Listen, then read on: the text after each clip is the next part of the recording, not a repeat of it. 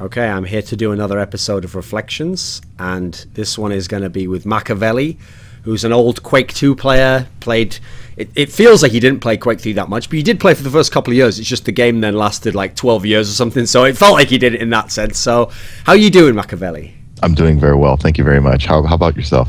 Yeah, I'm doing great. It's quite interesting. I just to give people the background story, I did the Thresh interview recently, and that kind of, some people came out of the woodwork then. They were like, oh, wait a minute, us old pro gamers are allowed to be featured in modern day sports stuff. Okay, let's get on board. Let's talk about all this stuff. So I'm hoping, much like with the Thresh one, because what's great about this, okay, is because stuff's so far in the past, and now I've noticed nostalgia makes people look back fondly on the times, you know, and we remember everything greatly. We don't remember all the drama as much.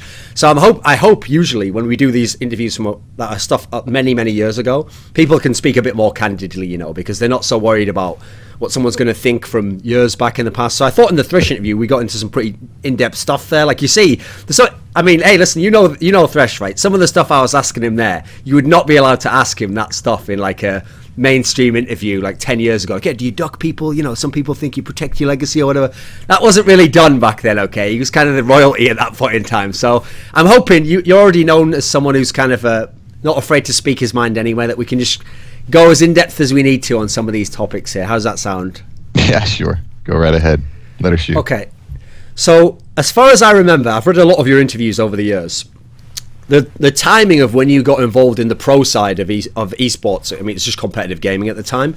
You were already playing as like a younger guy when you were on dial-up, and you used to play with, like, I mean, you were friends with Immortal, who's another Quake 2 player. And at this point in time, as far as I can remember, you used to play on dial-up on Dwango, which was you dialed in and you played just Doom multiplayer, right? Yeah, and a $400 phone bill for dialing into a different area code for people who don't remember long distance calls, the charges. But yeah, I met all these guys back when I was a young teenager, Dennis included. Kurt was 11 years old, and he talked so much trash. It was kind of mind-blowing. He was like 11, 12 years old, and he would talk the most amazing trash. It would just make us all laugh quite a bit. But yeah, I met all those guys back in the dial-up days playing Doom 2 online. And that's pretty much, yeah, that's it. And we actually, my first LAN party was a Dwango LAN party, so I kind of got familiar with the concept of networking computers together and having fun with games that way. Because the interesting thing is, you're mainly known when Quake 2 comes along. So and let me know if I've got my chronology right. I seem to remember from an old interview, you said like you used to play Quake 1 or Quake World or whatever it was. I think it was NetQuake you guys played in America. You used to play it, but that was back when you had like just a modem. So you had the really bad ping, and, you know, as a result, it's going to be hard to be known as a top player. Didn't you say something like you only got like a cable connection or something when Quake 2 was out? Is that right? Well, there's that, and there's also the computer. Actually, when Quake came out, we didn't have a good enough computer in our household to really run the game. I think you were getting like 10 FPS. So yeah, I kind of missed the whole Quake thing. I mean, we got our first computer in this house. I think I was 13 years old is when we got our first computer in the family. So that's I got introduced to the whole thing maybe a little bit late. And even going into Quake 2, I didn't have a computer that got over 70 FPS until just before the FRAG 2 tournament. Actually, is when I first got better hardware to be able to play on. Yeah, because here's the thing. In an interview, this is what's quite interesting is, during Quake 2, especially, you were really active, played a lot of LANs. It's like almost every couple of months you have a LAN you're going to, an event you're playing in. And obviously quite quickly you became one of the best players. But I remember seeing in an interview where you said something along the lines of, you almost described it as though it was like a rags to riches story. You were like, you know, one minute I was a high ping, well, we used to call them HPBs back then, you know. You were playing on the modem. It's like, you know, you were doing what you could in like Clan Arena or something, and then you got a cable modem, and it was like a month later or something you were going to the PGL finals or something. Was it that quick? To be honest, yes. Getting to Atlanta, I guess it was PGL, I think season 2. I think, yeah. Yeah, season 2, back in 1998. That was rather, you know, I kind of joined the tournament. In fact, the whole reason I even joined the PGL was because of Dennis. I saw him in some news thing on TV, and I was like, hey, you know, I can't believe they're actually starting a professional league or whatever. And I think me and Kurt signed up, you know, just to see what would happen, you know. And I mean, we like to play, so why the heck not, right? And one thing led to another, and yeah, I ended up beating some player. I think his name was Fook or something like that, if I recall correctly. And yeah, it was rather unexpected, to be honest. Even just getting to the finals, going to E3 in Atlanta and all that was a big thrill for me. Even at that time, it was just very unexpected. Because if people know anything about Quake 2, even the people who know the history of you and Quake 2 aren't going to know some of the earlier stuff like this. They wouldn't have known. I didn't know that detail until I read it in an interview, like offhand. You mentioned it, you know. Because when we think of you as one of the best Quake 2 players, it's going to seem like, well, how did he not win this PGL? You know, this was one of the ones where Thresh didn't play this one. The people in the final now aren't so well known. I mean, I know Kuin later on did go on and win another PGL, so these must have been good players at the time. But I remember you mentioned in an interview something along the lines of, like, you were nervous in one of the games you'd played, like, it was one of your first big lands. What was the actual experience like in that sense? Like, what? Like, obviously, this isn't like peak Makaveli in Quake 2, right? No, I was very raw, very... Oh man, I remember rewatching some of those demos later on. It's kind of funny, some of the decision making I was doing, but yeah, very nervous. I remember in particular one of my matches. I was wiping my palms on my pants. They were sweating. I mean, that's how nervous I was. I didn't have that confidence that, oh yeah, I'm really good and I'm just gonna smoke these guys. No, absolutely not. A lot of these guys were better than me in my view. Like I just kind of did the best I can and felt fortunate that I came away. I think I came away with third. Could have probably done better. Had a close game, I think, against Roscoe, who eventually won. Yeah. But made a mistake there at the end. Like I said, I remember I rewatched it and later on it's like, man, if I could, play him again, yeah, I could have won that game. But at the time, he was the man, and I was still trying to learn. It was, like I said, it was a big learning curve. I was getting my butt kicked a lot, especially by Immortal. So one of the cool things about that era that people might have touched on if they saw the Thresh interview was the idea that it's not like in modern day esports now. In theory, if someone really wanted to, if they had a big rival, they could be like, right, I'm only going to play that guy in the big competitions. I'll try and like steer clear of him in practice. I don't want him to get too much of an edge on me. But back then, since there weren't even that many big LANs overall, the community, everyone knew each other, and everyone had played at some point in like a duel online, or they'd gone in a server where they knew that guy plays, and you wait for your turn to play him, Mm-hmm. So maybe you can give me a sense on some of the less well-known players here. So I want to ask actually about this guy Kuin. So he finished second at this PGL. A couple of PGLs later, he won a PGL, but he's not a name that people think of on like the Mount Rushmore. He's not a Thresh, Makaveli, Immortal, etc. So was he a good player? What can you remember about him? I think he was a Canadian. Yeah, he was a Canadian East Coast player. Excellent player, very, very solid. Nice guy, very nice guy. I met him in New York, and yeah, just a solid overall player. Just like the rest of us, real life, I'm sure, caught up to him, and he just kind of moved on from things. But very talented player overall, from what I recall. At this time, when you were getting going in Quake and you becoming a really good player, and as I mentioned, everyone knew each other. Since the three players who are some of the most famous from Quake 2, you, Thresh, Immortal, are all buddies. You're all buddies from a long time before. It almost makes it sound like you've got to get into that inner circle of practice if you really want to get good. Was there anything like that to it? If you had the right contacts, did that kind of like, did it accelerate your speed to grow in the game? Well, I mean, yeah, looking back now, I certainly feel very fortunate to, one, I grew up in in Silicon Valley. Integrated, low ping connections, Comcast cable, DSL, and all that. I mean, that all came here rather quickly, and I was just around all these guys. Like I said, to me, it's very, very lucky. I knew Dennis before he was gaming god, so to say. And even back then, man, he was. I mean, nobody touched him at Doom 2. I'm going to just tell you that right now. I mean, like, just didn't even touch the guy. I mean, it was just ridiculous how good he was, and. Yeah, so I just kind of grew up in that environment and knew these guys. Actually, Dennis didn't even know I qualified for season 2, the PGL finals. I was just kind of there in Atlanta, and there he was, and it was like, Dennis, he's like, Victor, I'm like, yeah. It was just kind of like a little reunion because I hadn't seen him since probably the Doom 2 lands, or no, actually, I think we had a Quake land and maybe some Warcraft 2 lands in between there. But yeah, it was a lot of fun, a lot of fond memories. That's for sure. So okay, right after that, you referenced it already, was the FRAG 2 LAN, which was a CPL run tournament, and those guys were always run in Dallas, in Texas. And I actually talked about this in my Thresh interview there, because I asked him, like, you know, why did he never play in it? And the perception at the time was, like, he was in with the PGL guys, and they were the direct rivals, and so it makes sense that if you're building up the superstar in one league, he's not going to go and play in the other league and give them kind of exposure there. But he kind of referenced something which I know from your career is a topic that you've been quite outspoken on, which is the idea that you're not a fan of the guy who was the founder of the CPL, right? Angel Munoz. He wasn't so much of an angel, was he, to you, Makaveli? I mean, I don't know. Looking back, I mean, I was just some young punk kid who didn't really have a handle on business or necessarily what he was doing to get things started. So I can't really comment on some of the behind the scenes things that were going on. Okay. Dennis was certainly more privy to some of these business realities than I was. I was just trying, like I said, what you said with the rags to riches. I really wasn't too focused on all of that. I mean, I heard some stories that maybe Angel wasn't the most trustworthy of people.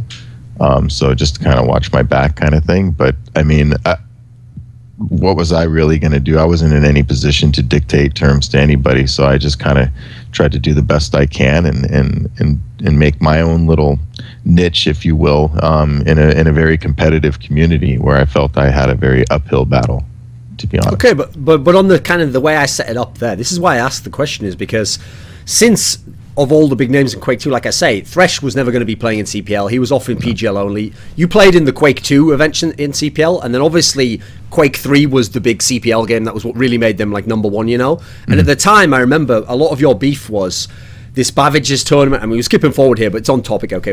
Was at this big tournament where you came in as the #2 seed, and you were expected to do very well, and in practice you said everything had been going great, but then there was some kind of issues where you didn't have a PC for a few days, and you felt like they didn't necessarily help you out, even though you'd been doing like this CNN interview for them. So in that sense, that's why I'm kind of setting it up like that. On one hand, you kind of did them some favors, right? You did play their circuit in Quake 2. You tried to kind of be like a face of the CPL, and so maybe they should have like taken care of you a bit more in that sense. You know, maybe that was my own naivete getting in the way of the realities of the situation. But yeah, I mean, the Babbage's tournament, I was ready to go. C3, who I think he took third in that tournament, would certainly would know how good I was playing. But yeah, there were delays in the tournament start. And in prior tournaments, you know, you were kind of given access to the machines to practice on, to play before your matches and stuff like that. And that was no longer allowed. I didn't have a sponsor or anything like that. I didn't have, barely had enough money to get to the tournament. So the whole situation for me just wasn't ideal. Like I said, so that's pretty much the reality of it. By the time I got into a game, I hadn't played a one-on-one in a good 3 days. So. Okay. Right, well, skip back again. So now that we're back at like Frag 2 sort of era, this was the one where you and Immortal went there and everyone was like, right, well, they're obviously just going to clean up. They're going to win this tournament. It's between them. But actually, Rix ended up winning this tournament. And you and Immortal second and third. And here's the thing. The way it was always set up about Rix was that's why I'm building it into this. He was always set up as though, he was built up as the CPL champion, okay, because he'd won like some Quake 1 LAN for them as well. People always said, right, what happens is he only plays the CPLs and he'll never play, you know, like a Thresh or someone in the PGL, so he's not a real champion, no, he's just built up as that one. But he was pretty good when he played against you and on Immortal in these PGL and Frag tournaments rather. So what was this kind of time period like? What was Rix like as a player? Rix is he's a guy from the Quake era, so he had a little more experience. Very, very talented, very smart player in terms of how he play. That again, actually though, it's kind of funny you brought up that tournament because I beat Kurt in that tournament, and it was actually kind of you thought you won the tournament when you did it? Oh, well, no, not at all actually, because I was really nervous in my game against Rix, and it was unexpected, very unexpected to beat Kurt. Like I said, this is actually right after we kind of got a better computer in the house at the time. So I think I was getting like about 80 FPS or 75 to 80 FPS, somewhere around there. It was like, oh my gosh, I can actually see things somewhat halfway decently. And Kurt was still trouncing me in practice, you know, but I'd definitely gotten better. And then that game just came out of the woodwork. I was just I jumped out to some, like, I think it was 8-0, 9-0 lead on him. And he just man, he came back with a fury, and it just ended up going to OT, and I barely won. He made some oops mistake with his movement and fell in the lava, and that's how I won. So honestly, yeah, he would have beat Ricks in my opinion. I had no business playing Ricks. I had no business playing Ricks. I wasn't ready. If looking back at the man, I was fortunate to be in the finals, and maybe I could have beaten him, but I don't think mentally. I was, like I said, I was just very shocked I was even in that position. I know people may think, oh, he was so cocky, but no, really, realistically, that's what I was thinking was, man, I can't, okay, you know, can I even win this game? And I just really had a lot of unknowns about my own ability in terms of, you know, how good I was. So something we'll touch on later in the interview, as anyone who saw the Thresh one will know I referenced, is the idea that, you know, by playing him, you got to kind of like learn some of his knowledge, and the things he was really good at was kind of like the gamesmanship aspect of like how to play in certain situations and how to make the smart move, and not just to rely on talent alone, you know. So obviously later on we can touch some of that more directly, but from what you're describing here so far, early on, were you someone who had problems in like the big match and like a stage match or a final match or something? Were nerves an issue for you? Did they limit you? Sure. It was a confidence issue, I think. I just didn't feel like I was good enough. How is that possible? Because you know the perception is that you are like the ultimate shit talker, and you're like, it's not beat anyone, and if they beat me, they had more practice, yeah, you know. That's kind of tongue-in-cheek, you know, looking back. Yeah, it was kind of like I wanted to, at the time, you know, there was kind of an image of people who play games or on computers a lot, and to be honest, I just kind of wanted to break that image. You know, today I'm kind of wowed at how big everything is, and you know, if I was 16, 17, you know, maybe again today in this situation, in a more modern situation, I probably wouldn't feel the need to talk as brashly as I did, because I felt like it was good to get attention to esports in any way. So if it was just, yeah, here's some guy who thinks he's the best, and you know, you get in the top 3 and you make a little noise, and you know, get some press, and I felt it was good for everything overall. So that's kind of how I was looking at it. So okay, in the PGL 3, this is the one where you didn't qualify for the finals. This was the one where famously Immortal did beat Thresh, but then there was, here's the way I'll admit, okay, since I was reading a lot of this stuff online back in the days, I had to imagine Makaveli. I had to use my own imagination. So the way the story was presented, I've probably hyped it up so it's almost like an anime or something in my mind. So it's like Immortal beats Thresh, and everyone's like, oh my god, what's going on here? Like, he's beating him, and then Thresh basically is like, right, I've got to get things, you know, I've got this night in which to fix this, to right this wrong. So he brings in Makaveli. He's friends with them all, okay, but in this story, he brings in Makaveli, who's also like best buddies with Immortal. He's like, listen, we've got to work together. You've got to give me all the inside info, and we've got to beat this kid tomorrow. Like, and he comes out the next day swinging, and he wins, right? Well, come, is that not how it went? No, it's not quite. It's not like that. I mean, like, we got to beat this kid. Nothing like that, because we're all friends. It was just sure, yeah, okay. I guess you could use. I was using it for my own purposes too, to learn. So so you obviously benefit. It was like a quid pro quo scenario. Well, sure. How many times you going to get, you know, a bunch of one-on-ones with Thresh in succession? You know what I mean, in a LAN environment. So to me, it was an opportunity to learn some things for myself, and also to test myself. You know, these guys were in the finals at the time, and I felt at that time I was playing pretty good. So you weren't just trying to help him; you were also just trying to beat him in the practice as well. Yeah, I lost to B2. I want to say it was 3. That could be, yeah. I can't quite remember what. Yeah, that's probably it. But yeah, so I used that opportunity to play with Dennis, and I really just helped him out, I guess, a little bit, just to keep him sharp. It gave him a sharp player to play against, I guess, would be the main thing. It's not like I gave him the secrets to Kurt's gameplay, and in the end, you know, they played the same map, so it's not like. You know, they played DM3 again, so there was nothing new, no tricks there that I could, you know, really reveal. He had already played the man once, and then on Power Trip we already knew Kurt was done. He hadn't played that map. Yeah, me and Kurt already knew. Like, when we saw that was pretty much it. He won the tournament, and you know, that was an experience factor. Maybe Kurt should have spent more time on the map, but live and learn, as they say. So okay, here's the thing. Knowing both people, having practiced both people, I mean, listen, Immortal, as you already referenced, he was like someone who, at least publicly, was very cocky as well.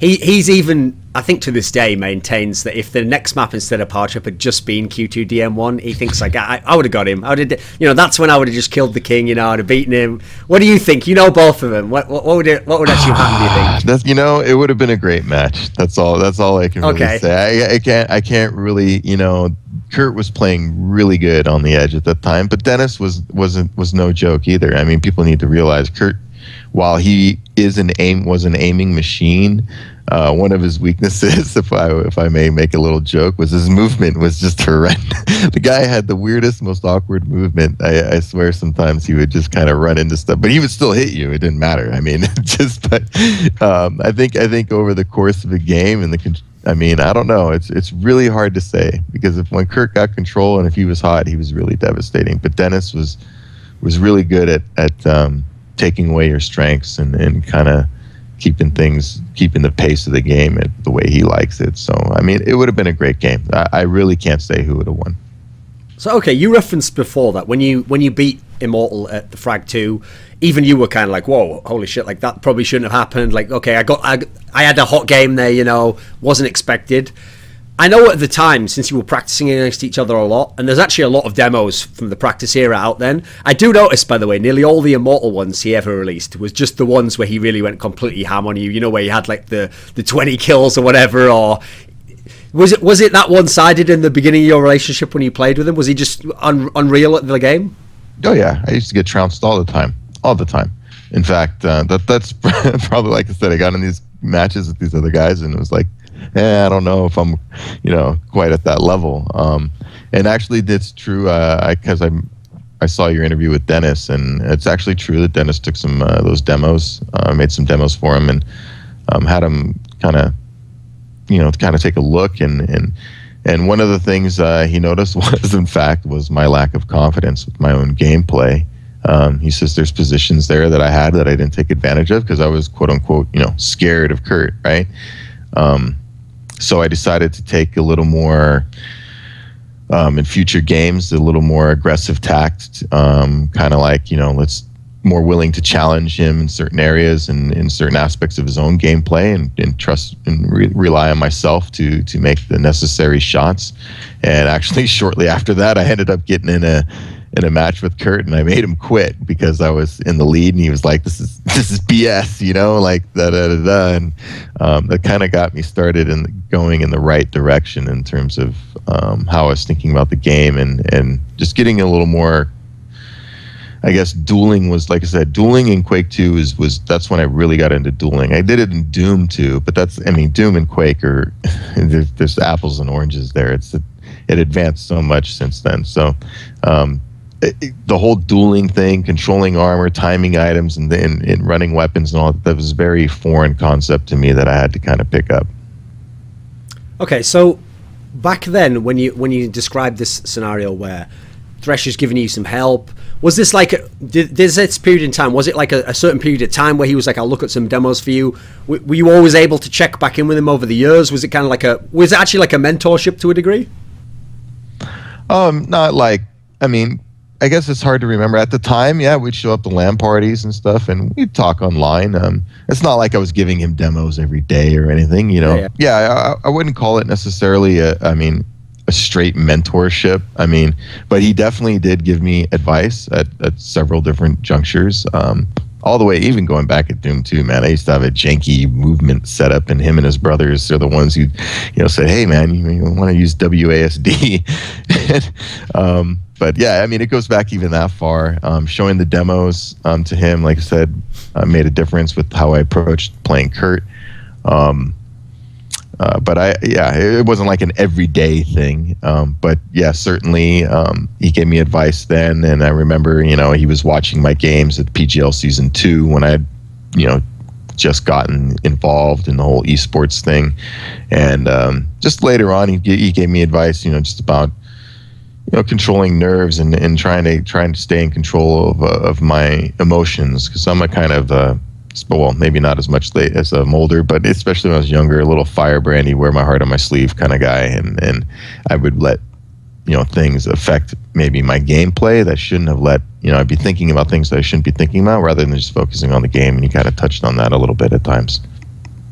So in the interview with Thresh, every time I asked him about like practice or certain people who even he'd lost to in official matches, he nearly always emphasized like, I always beat that guy every other time. Like, no one could beat me. Like, listen, ask any of these guys. Like in practice, I used to just, I was almost unbeaten. Like, he made it sound really like he was just a titan of the game.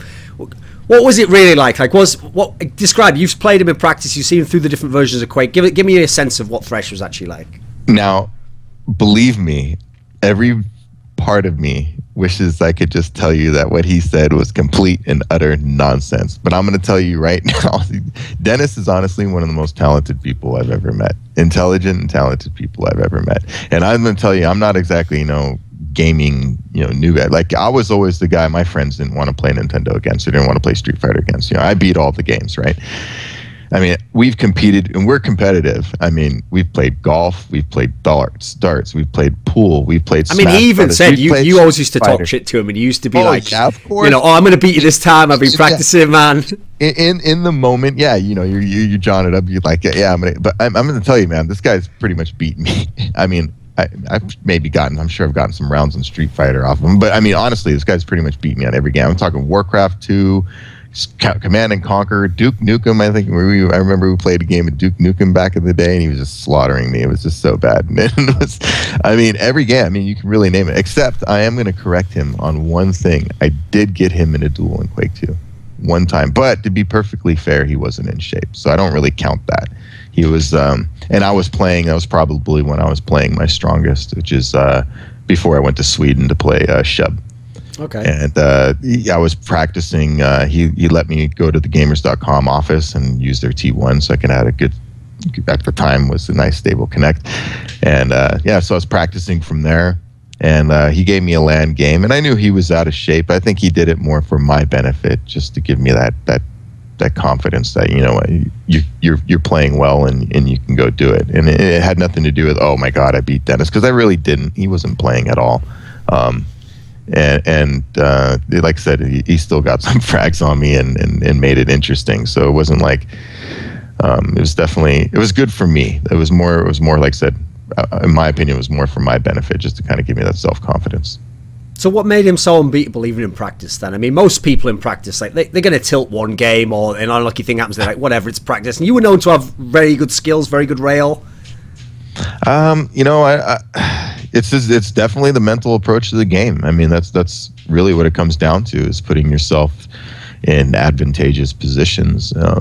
It's not about, everybody says aim, aim, aim. Well, aim is a result of good positioning in a good situation, is what I always tell people. You get the flick aim, and you can pull the highlight shot out of your rear end, but those are low percentage shots. Those are not shots that you're going to land consistently over the course of a match, and certainly not against a good player who will be landing his own shots. And it's all about getting yourself and now that I'm more reflective, I'm a lot smarter about my gameplay. But so yeah, it's about positioning and trying to dictate the opponent. I mean, you want to kind of, like you said, put yourself in the guy's shoes, and if you can do that and you figure out what his objective is, where he wants to go, what he wants to do, you can put yourself in a position where even if he has superior aim, your position is going to put him in a bad spot to where he's going to have to make that highlight shot, where I can make a more traditional shot and look good at the same time. You know what I mean? Like you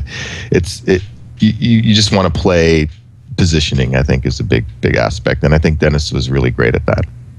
Because, okay, I mean, as an outsider, I might have mischaracterized the situation when I describe it like this, but since we've got the three of you, we've got you, Thresh, Immortal, to me, you were kind of like the spectrum, okay, because Thresh is like the super smart, the control player who is essentially super efficient. He's going to get the most out of all the situations he's in.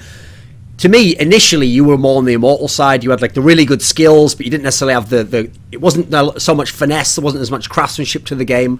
The thing is, I can understand why if you were kind of like talking with Thresh and he was helping you out and you were learning from him, you're going a bit more towards his side. Okay, you're like harnessing your talent, you're learning how to play, you know. It feels like Immortal just stayed on that other end of the spectrum the whole time. He had that crazy aim and he thought he was going to beat everyone, but was he actually involved in this at all? Did he ever get any advice? Did he ever actually try to apply it? Because it felt like you were describing there where he had the weird movement. He's like one of those players who have really good aim, where it feels like they move only to aim. They're just setting up the next shot that they're going to hit, you know. They're not trying to like worry about, is the other guy going to hit me? Because to them, they're going to outshoot him, you know. They're going to outduel him, you know, in that sense. It's not a problem. So was there actually, did he ever try to work on his game in that sense and get a bit smarter?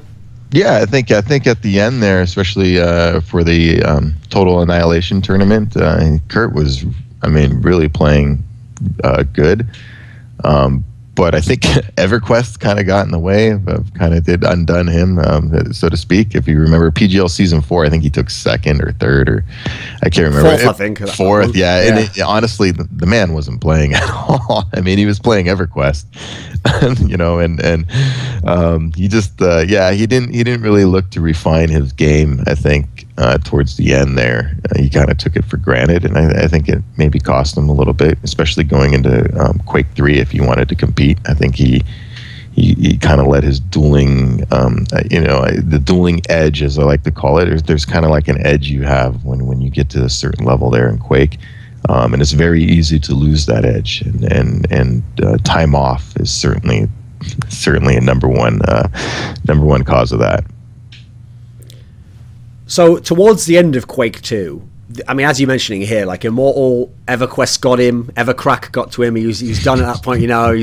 It's almost like a rock star where they get too big, you know, and the drugs get involved, and then that's why the music's not as good anymore, and it's slower to come out, you know. Thresh was off doing all the business stuff. He was playing less. It was your time, okay. This is when you like took over. You were the best. You beat Shub in that exhibition in Europe, so you were kind of acknowledged at that point. Like you were on top of the scene. You were the best player. What do you think? Describe to me what was peak Quake 2 Makaveli like? What were your skill set? What were you good at? What was the general approach to the game?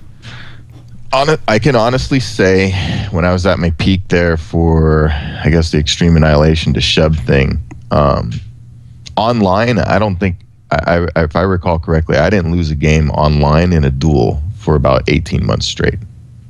That's to me is my peak. I mean, I honestly swear I didn't lose to anybody for about 18 months straight. In fact, I had to go to Sweden, as I tell people, to drop a match, which was a practice match to Rufus. I lost. No, blue, wasn't it? Yeah, blue. I lost the practice match actually. Oh, okay. Rufus is what I'm saying. And then I lost the match to blue. Okay. And then that was it. But yeah, so that to me was my peak of Quake 2. In my approach, I was very chain gun orientated, very weapon control orientated, keep people off the rail. Just kind of control you with rockets. I'd kind of use prediction rockets to kind of force you into areas of the map, kind of control you in kind of block you off into sections of the map. And then, I mean, I had the edge and DM3 down to the point where, I mean, depending on the sounds, how many clicks I heard, the space of the clicks, you know, the seconds in between them and all, I knew exactly where you were on the map every single time. Like every single time. If you picked up anything, I knew where you were at. Like just I mean, I might as well put my crosshair on you. I was pretty peaked then. I had a nice computer, so I could have good frames. I mean, people need to realize I was pulling over 40% railgun, sometimes 50% railgun in these matches, and that's with the ball mouse. You know, people are like, oh, you know, 50% today. Ball mice, kids, ball mice. Yeah. I mean, we had to clean the lint off the rollers. You know, yeah, I'm sure you remember. And it had a feel, a weight to it that you would kind of get into a groove, and it's just kind of interesting. But yeah, my overall approach was control and just wear you down. And I would see you in the open as much as I can. I'd chain gun you and run you. It wasn't really about the rail anymore. It was more about the rockets and the chain gun to me. The rail was more when I had you on your heels and I could really just put pressure on you. But the edge was funny because, you know, you look at Quake 3 and the rail it's kind of out in the open, and a lot of maps you can get it and try to use it to gain back control. But the edge was kind of a weird map where you're not just going to go in and go get it. If somebody had control on a chain gun, you're not going to make it out of there alive.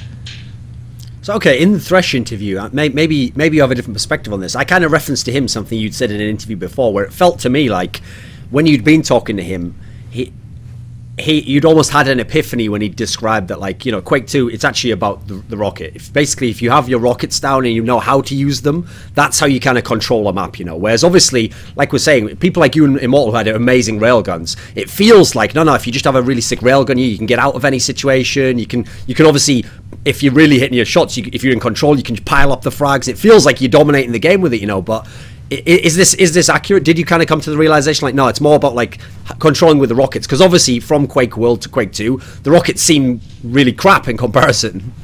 Well, yeah, the rockets are my bread and butter, as I used to say. That's kind of how I made my aim better. I mean, I would kind of tell people I would use the rocket to drive people into a certain movement style or move to a certain area to where I had to position to where the chain gun or the rail would be more effective.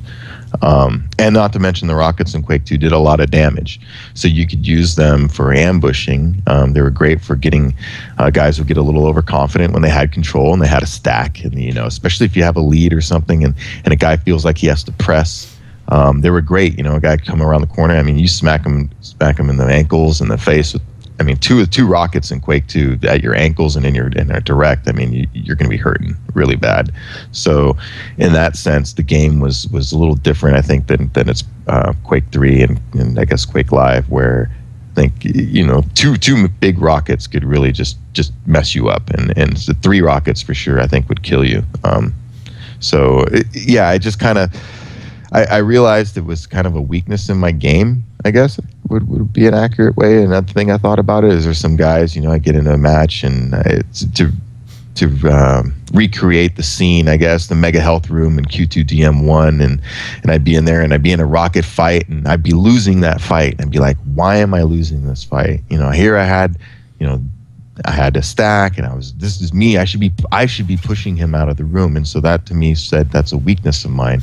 And then once I started able to do that, it really opened things up for me. And yes, it's true. I did play games with rocket launcher only. This was a little later. I used, like I said, it was, to me, I had to be in good position. I had to know where my opponent is. I had to be shooting early. To me, it was a good exercise on everything that I needed to improve on. So, yeah. Since I set the scene there, that when you really took over was this period where, like, Immortal had the excuse, like, oh, I'm playing EverQuest, man, you know, I'm not practicing that much. Thresh is off doing the business stuff. Does it kind of suck that when you really got everything together, the two guys you'd want to... This is when you'd want to play them in competition, right? You'd want to get your chance against Thresh on a big LAN. You'd want to play Immortal, like, hey, let's play now, buddy, after all those demos you released just wrecking me. Did it kind of feel like you got cheated out of playing them and getting you wins over them? No, I don't really feel that way. I just, like I said, I honestly feel very fortunate to have been in the entire position I was.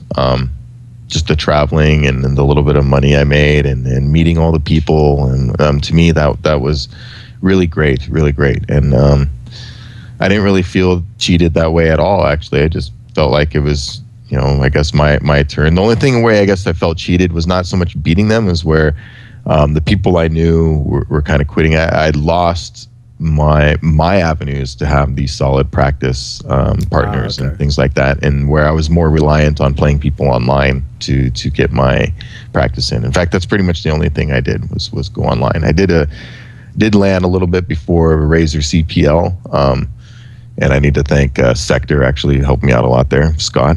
But for the most part, I really didn't have a steady practice partner like I did with Kurt. So if we had to shadow box, though, all the best Quake 2 players in your era, obviously like the later ones, it's hard to know.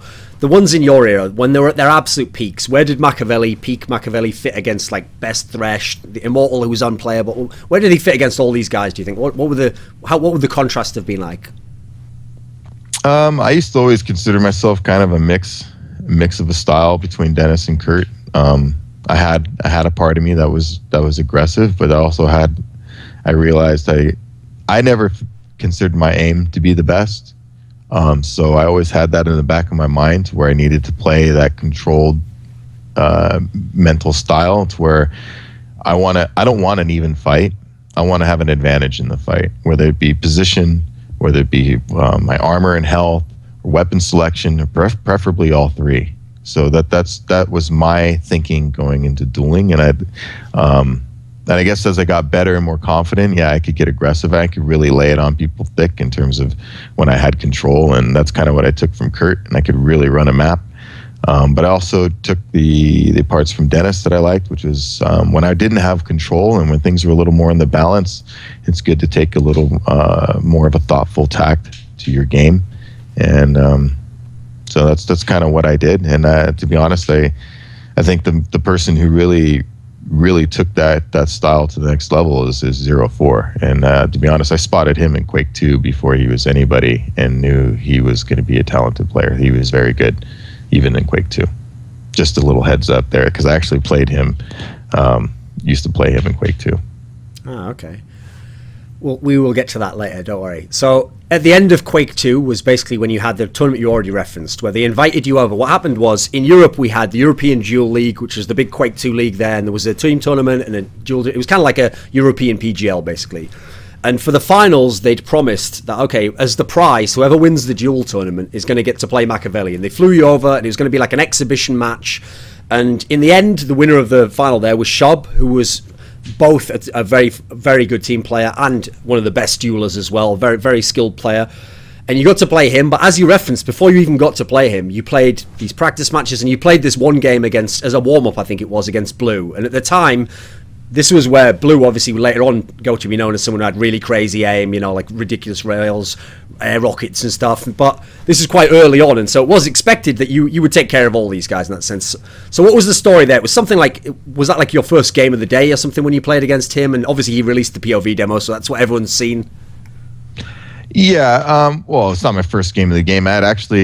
I'd been practicing beforehand. I didn't practice against Blue or Shub, but I'd played pretty much, I think, everybody else there. And I hadn't lost a single game up until that morning, actually, which was kind of a bad omen. I had lost to drop the game to Rufus, and I came back and I beat him in subsequent games. But that was the first game I dropped in practice there, and so I went into the Blue game though, and I felt, Rufus was third place guy. I was doing pretty good against him. It wasn't really much of a big deal other than that first game, and I was like, I honestly definitely went into that first Blue game way too confident. And I got a probably, I think I remember I got probably like one of the worst spawns on Q2 DM1. He got a good spawn, got control. By the time I realized how good Blue really was, it was too late. It was just too late. The score was, I realized, I mean, people need to understand at that level when you're down 12-0 and you're like, man, actually, this guy's really good. By the time I even wrestle back control from him and even try to get my own, the game's going to be over. So, yeah, mentally, I checked out. The game was over, and he ran up the score like a good player does, and that'll go down in gaming history. So, yeah, I definitely would have liked to have taken Blue a little more seriously, especially that first game. But I got, like I said, I played him on the frag pipe and beat him convincingly there. And I asked him for another match on the Edge, and he said no. So, okay, so he's a guy who in Quake 3 especially in the early days, he was kind of known as like the aim star. He was the guy who had all the highlight demos of him hitting the 40% rail. This is back when that was a very insane number, as you kind of referenced earlier, and the air rockets and the stuff. As someone who'd played all the Quake 2 people, and you played Immortal and all this bit, what skill-wise, what was this guy like, do you think? He was amazing. Honestly, he's those kind of guys, Blue, 04, Immortal. These are the guys when I got in these duels, I was like, damn, I can't out aim these guys at all. Like, I really have to play position and control, and you can feel it. Like, really, like, I don't know how to explain it in a dueling sense, but you can just feel that pressure their aim is putting on you. And it's like, man, you have to hit all your shots, and you got to be in a good position, and you got to be very careful. It definitely makes you change the style of play. Just very talented, very talented. His success in Quake 3 was no surprise to me. At this period in time where you were like right at the top of Quake 2, I remember a great line you said in an interview where someone was asking you about like trash talking or whatever, and you kind of made it sound like, I know you come from California, so I'm not entirely sure what your background was growing up, but you said to you Quake 2 or Quake 3 was like when you go to the like a pickup game in the hood, and you go there and you get in the game, okay, and you're hitting some shot. But if you're trash at the game, if you're not very good, then I mean, no one's going to be like, oh, better luck next. Go on, give him the ball, give him a shot. People are going to be like, get the fuck out the game. Like you can't play. You're ruining the game for everyone. So it almost made it sound like you had that kind of mentality where it's like I mean, it's a competitive game, right? You got to put your game up or shut the fuck up, right? Yeah, well, I don't know about in the hood stuff. I grew up in the suburbs, man. But okay, fair enough. But I did play competitive soccer for 12 years, and yeah, there's certainly anybody who's played, or for the Europeans football, anybody who's played that sport knows there's a lot of jawing and elbow pushing and things like that going on, and yeah, so you get a little bit of that competitive nature, and part of it honestly is I was young. Now I have a different mentality about it. Now I think when people are, because I still play. I still play Counter-Strike. I'll still play. I was playing Dirty Bomb. I was playing Arma, but you run into players and you're like, man, these guys are not very good. And and I just try to remind people, imagine starting playing a first-person shooter today, like not 20 years ago, but starting today in today's environment with millions of people playing, with all these tactics and strategies and things that you're so far behind. I mean, that's a lot to catch up on, and to expect anybody to be good. I just try to remind people that you were probably not very good at FPS games when you first started. So I just kind of keep that in mind for people, because everybody has to get their butt kicked at some time. Well, no, especially in FPS games. Whenever you start an FPS, if you make the mistake like I did of trying to play Duel early on, you're just gonna. I mean, those are some like nightmare sessions. That's why when you get good, you want to just beat those guys and just wreck them in revenge. I would never recommend anybody who gets into Quake, or let's say Quake Live, I guess is what people are playing. I would never recommend somebody just go straight into duels, because all that's going to do is make you want to quit the game. It's not going to be fun. It's not going to be fun. No. So, but yeah. So I mean, I guess we were a little hard on people, and you can be too, because. I guess you're trying to play, and you want to play at a certain level, and if especially more in the team games. I guess in a duel, I mean, if player's not very good, it's not very good. I mean, you actually encounter more hate, more people saying no life, basement dweller. You get those kind of comments more than anything else. Actually, from what I recall, I used to get quite a few of those. One of those no lifers again. Yeah, if you win, it's always that you got no life. I'm a no lifer. So, with the trash talk, was there actually ever any component of like just trying to, like you were saying here, like some of it was like marketing, like trying to get attention to gaming and show that like, hey, like essentially show that like gamers aren't just nerds, I'm like a jock almost and I'm playing, it's that sort of thing. Was there ever any component where you were also trying to like build up in the opponent's mind that like, wow, this guy's so confident, and like there's the psychological edge that he's gonna embarrass me even in this game? And was there ever any of that? Maybe a part of me. I used to never go easy on anybody in practice games, so I guess you could say that was playing into a psychological part of it. I play guys in the West Coast and stuff, especially in even local LAN parties, and we get in duels, and I'd actually make it a point to trounce them as hard as I could, just to leave no doubt that if they were to if they were to play me, that's what they can expect. No, not really. It wasn't really just in terms of that. It was just about getting better and playing and having fun. And like I said, looking back to me, I was very just lucky. I just kind of played, and to me, it just kind of happened. I never would have imagined any of it, and I wouldn't even imagine somebody like you or anybody would care to talk to some gaming fossil like me. 16 years after the fact. To me, it's very humbling, to be perfectly honest. I would have figured, I'm just some blip in history, well forgotten, and it's just kind of, like I said, it's very humbling, the whole situation, just even being considered to be talked to. No, listen, mate, it's all vivid for me. It's like Vietnam, I'm getting back in it. It's like the episodes of replaying in my mind. So at this period in time we were describing before, this EDL tournament, I kind of set the stage there where you had the early difficulties where you got this embarrassing blue demo, which as everyone probably knows, people have only ever seen the Edge one. They've just seen that and they know he wrecked you there. They don't even know the story that you played the ones afterwards, you beat him, etc. When you came to play this series against Shub, this was like a perfect stage, because you've had this period like you described where you've gotten to the top of the scene, you've got your whole game's crafted, you've got everything, you're in great practice. Now you're going against one of the few people you haven't gotten to play because he's over in Europe and you're over in West Coast of America, and you play this, you get a big series. I think it was like a 5-map series or something. So it was even like way more. Back in the day, people used to play best of 1 in these lands. You got to play like 5 maps against him. So this is a really good stage to kind of show what your peak form was like, right? And you beat him obviously quite handedly, right? Oh, I wouldn't say. I mean, I beat him in 3 straight games, but I wouldn't say handily. Every single game was raised. But I mean, a player like that doesn't usually lose 3 games in a row, you know. No, but I'm sure some of that was nerves on his part. And the first game, I was fortunate. I think I got him. I was chasing him down to force overtime, and I mean, I think there might have been 15 seconds left on the clock when I got that tying frag. I mean. Okay. And he forced me to play. People watch those demos, and I'm sure they'll complain how boring it is, but people don't understand how... It was a tactical match, right? It's a chess match. It very much was, and when Shub had control and he had that railgun, which he did for most of the game, you got to be very careful. That guy didn't miss. So, I mean, you just kind of had to wait for that opportunity, wait for a mistake, and I was fortunate enough to get control there at the end, and like I said, get a frag and force OT. And I think the next one was frag pipe. Again, it was like 2-1.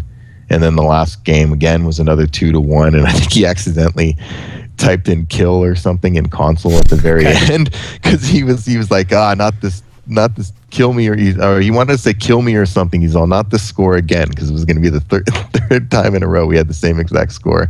And he typed it in console and he killed himself. So that's pretty much clinched that game. But yeah, he was very good. So there was actually a cool, like, kind of, in a book you'd call it an epilogue after that. There's like an extra chapter where you think the movie's end. Like, that would be the end of the story, okay? If I was writing the book of Makaveli, and that would be the arc, okay? Eventually you came in Europe, you beat, and you were kind of like the world champion at that point. But there's like a cool little epilogue where it's kind of like the after the credits funny scenes, okay? Which is actually then Shub came over to California, and he stayed with you for a little while, and you guys you had kind of like the buddy cop movie thing going on there. And what was that like? 'Cause it sounds like that was a great time, and you guys just got to wreck everyone online. Oh, man. That wreck everyone on, that's an understatement. Let me just tell you, because this guy was really good, man. And honestly, we should have recorded those matches. That there, when he came over here and we're just playing on LAN for fun, you know, no pressure. Let's just let the game, whoever wins kind of thing. And man, those games were much higher scoring, to say the least, and back and forth. And I think we only won twice in a row once. I mean, they were really just going back and forth. But the fun was really going online under Alias and playing team games. It just so happens, actually, it's kind of funny. My father plays games, and he played Quake. And so he was actually in this clan, this Quake 2 clan, and they had team games. So Shub and I took the names of 2 of their clan members and smurfed for this clan. And we would go in there, and oh my gosh, it was just hilarity. I mean, the 2 of us, I'd just be like, Shub, yeah, you just make sure nobody gets out of the rail water alive. I'll take the chain gun room, and then we'll meet at mid, you know, to spawn rape, basically. It was just hilarity. I mean, we would just run. Oh my gosh, the scores! I just can't express to you how good Shub really was. I mean, I just could just watch the top portion of the screen and just watch the death scroll of people just dying from him hitting them with the railgun as soon as they spawn. I mean, it really was a lot of fun. We played some games with also with the K9 teammate of mine, Quaint, Carl, and we had some 3v3s we were playing. And like I said, all these games it was just hilarity, because it was just so, people just had no idea, you know, we'd be playing under Alias, and it's like, I mean, you're honestly, at that time, you're probably playing 2 of the best Quake 2 players in the world. And you know, and that game, I mean, when you could dominate, I mean, it was so spawny. Like, if you didn't know how to deal with not having control, I mean, that game was just really long for you. You could really get spawn run very easy. So that's actually, that gives me a perfect point to ask this question. Since in Quake 1, you didn't have the hardware or the internet connection to really like have a chance to have a proper presence in that game, and it was very much a fledgling scene, you know, there weren't that many big tournaments to play in anyway. Quake 2 was where you made your name. To people who actually came from Quake 1, that was one of the first points of contact where a lot of people had that elitism, where they were like, Quake's especially Quake World, they were like, it's just a way better game. They didn't like Quake 2. They didn't like the slower elements of the sci-fi setting, or initially the movement was quite slow. Obviously later on people figured out like double jumping and stuff. So initially it seemed like a lot of the Quake players were like, this is just an inferior game, and that's why a lot of the Europeans didn't switch to Quake 2. You know, they went straight from Quake 1 to Quake 3 a couple of years later. You did play Quake. You weren't necessarily in a position to be a top competitive player. What did you actually like Quake 2 more than Quake 1? Not really. I actually liked Quake 1 quite a bit. It was very fast paced. I just, like I said, never really got into it. So later on, I would play some one-on-ones with Quake 1, some of my old friends who were more Quake 1 players, and let them trounce me a bit in that game. Different element. It's like I said, it's just a different game. So to me, it was more, I guess it's new, I guess, some of the aspects of it. Even though it's old, it's, you know, I never got to master that game, if you will. So that I like them both. Like I said, they're just different, I guess, would be the argument. I like both aspects of their game. Like I said, Quake is the faster rockets and everything. So I really can't say I like one more than the other. They're just different flavors of a very similar type of game. Okay. So since you got to play all these games with Shub, and you know how good he was, and he played those games with Blue even, and a lot of these guys that by the time, at that point in time, Thresh was out of the picture. He wasn't playing Quake 2, he was doing mainly business stuff, and he was never going to come back to be a pro again. If Thresh had gone against any of these guys, would he have somehow found a way to beat them? I mean, the way it's built, it almost makes him sound like he's Superman. You know, the key thing about Superman is no matter what happens, he always finds a way in the end to still win. You know, he's always going to, whatever the odds are, he's going to overcome them. Would he really have been able to handle all these guys, or had the right style for them? Who would have had the best chance against him? What do you think? Well, I mean, realistically, kind of go back to my earlier point. The number one thing a top dueler needs to be worried about is time off. You lose that edge. And had Dennis kept playing the entire time and been in shape, I have no doubt he could compete with anybody. But at that point in time, if you were to ask me, could he just pick up the game and train for a month and be right? I would have to say no. I mean, that's just not, like I say, he's not Superman. He's a human. He learns. I mean, granted, now if you said give him 6 months to prepare, I was like, okay, well, that's different. You know, you could probably get up to speed by playing a lot over those 6 months. But you know, I think it's really hard for me to say, because when I played Dennis and when he was playing, I mean, honest, like what he says is really true, and people were probably like, "Oh, he's arrogant. He's just talking." No. The guy didn't lose. I mean, he really didn't lose, and nobody came close. Even in practice games, behind closed doors, there's no reason. Like I said, there's no vested reason for me to say any of this about Dennis. Honest, people are like, "Oh, you're friends." Yeah, we're friends, and you know, we keep in touch over the years and things. But you know, part of friendship is not blowing smoke up each other's rear ends. You know what I mean? So, I just tell it how it is, and honestly, the guy freaking wins, man. That's just part of his personality, and one of the things he did. And I think there was a lot of hate, certainly, that he received from certain people in the community who probably felt like, oh, I could have beat that guy or this and that. It's like, well, you didn't, you know, and whether or not you could have gone to this tournament or that tournament or you didn't, I mean, you know, there's a lot of what ifs. You know, I could have done a lot of things too, but, you know, what if this, what if that? You know, it really doesn't matter. It's a question of what you did or didn't do. Sure.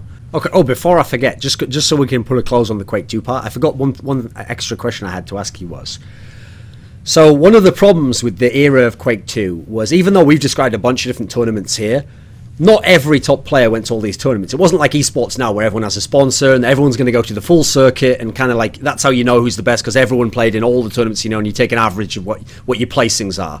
Some players went to certain tournaments. Some players who even were good players, maybe they just were only team players and they didn't want to do duel, or maybe some of them were duelers and they just didn't go to the lands, you know, so there's always some what ifs.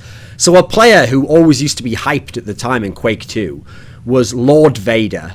And this was a guy where you actually played him at a LAN, you played him at K9 Con once, and people always, I don't know if, this is what I want to ask you, I don't know if it was just that he was a really good player and people hyped him, but people always used to claim that, like, oh, he was like aliasing in the PGLs and he just didn't want to go to the lands or something. They almost built up this hype as though he could have been like a super amazing player and he just didn't, his opportunity didn't arrive or something. Do you remember this player? What can you tell me about him? Well, I certainly remember the game that people remember. Unfortunately, I was playing EverQuest at the time too. And like I said, it was a no money tournament. I honestly just kind of wasn't taking it that seriously. Not to take anything away from Lord Vader. He spanked me really good, and EverQuest or not, nobody was really beating me like that at that time. So he was obviously very talented. I don't know much about the whole alias thing and whether or not he refused to go to the LAN. I really don't. I really have no comment. I just don't know about any of that. All I know is about the one Canine Con LAN he showed up to, and I just kind of, I don't know, wasn't really that interested in the whole thing. And I was playing EverQuest at the time. I was literally camping out of my character before my matches from EverQuest. So, hey, MMO, it was a new thing, right? I mean, come on. Look at how big World of Warcraft is. I mean, it was a big deal. So for me to play EverQuest, I thought it was a really great game. It probably wasn't mentally or in practice at that time. I guess mentally was probably the big thing. I just wasn't ready to play somebody of that caliber, and he was obviously very good. So as we go from Quake 2 into Quake 3, I mean, admittedly, I set the stage there. At the end of Quake 2, you were on top. Everything was going great. Like you've followed the meta game along, and now you're in a position where you've kind of mastered it to a degree, as much as you can at a single game, an online game. So when Quake 3 comes along, this is something I also touched in the Thresh interview. A lot of people actually didn't like Quake 3 who came from the first two Quakes. And one of the reasons why is actually what Thresh brought up, which is this famous kind of philosophical argument that Carmack had, John Carmack, the programmer of the game, which was that he didn't want the game to be like Quake 2, like what we were referencing before. He didn't want it to be where two really good players could play and the one that wins would win by a huge scoreline, and make it look like it wasn't competitive, even though it's just that they're just both so good, So you could see in the way the game was, I mean, you're spawning with a machine gun, the armor, it's not as powerful, everyone can pick up a weapon, they're spawning every 5 seconds. It's taken away a lot of the aspects here, like there's not the weak starting weapon. The strength of the overall guns isn't as much because it's more balanced in terms of how many weapons you can use. You can pick up guns all the time, so you can't control guns in the same sense. The armor isn't as powerful. A lot of the elements of control, a lot of the things that make it more dominating are gone. It seemed like from the very beginning, even though you were doing very well early on in Quake 3, you were really critical of it as a game. Like you didn't think it was that good as an esports game, right?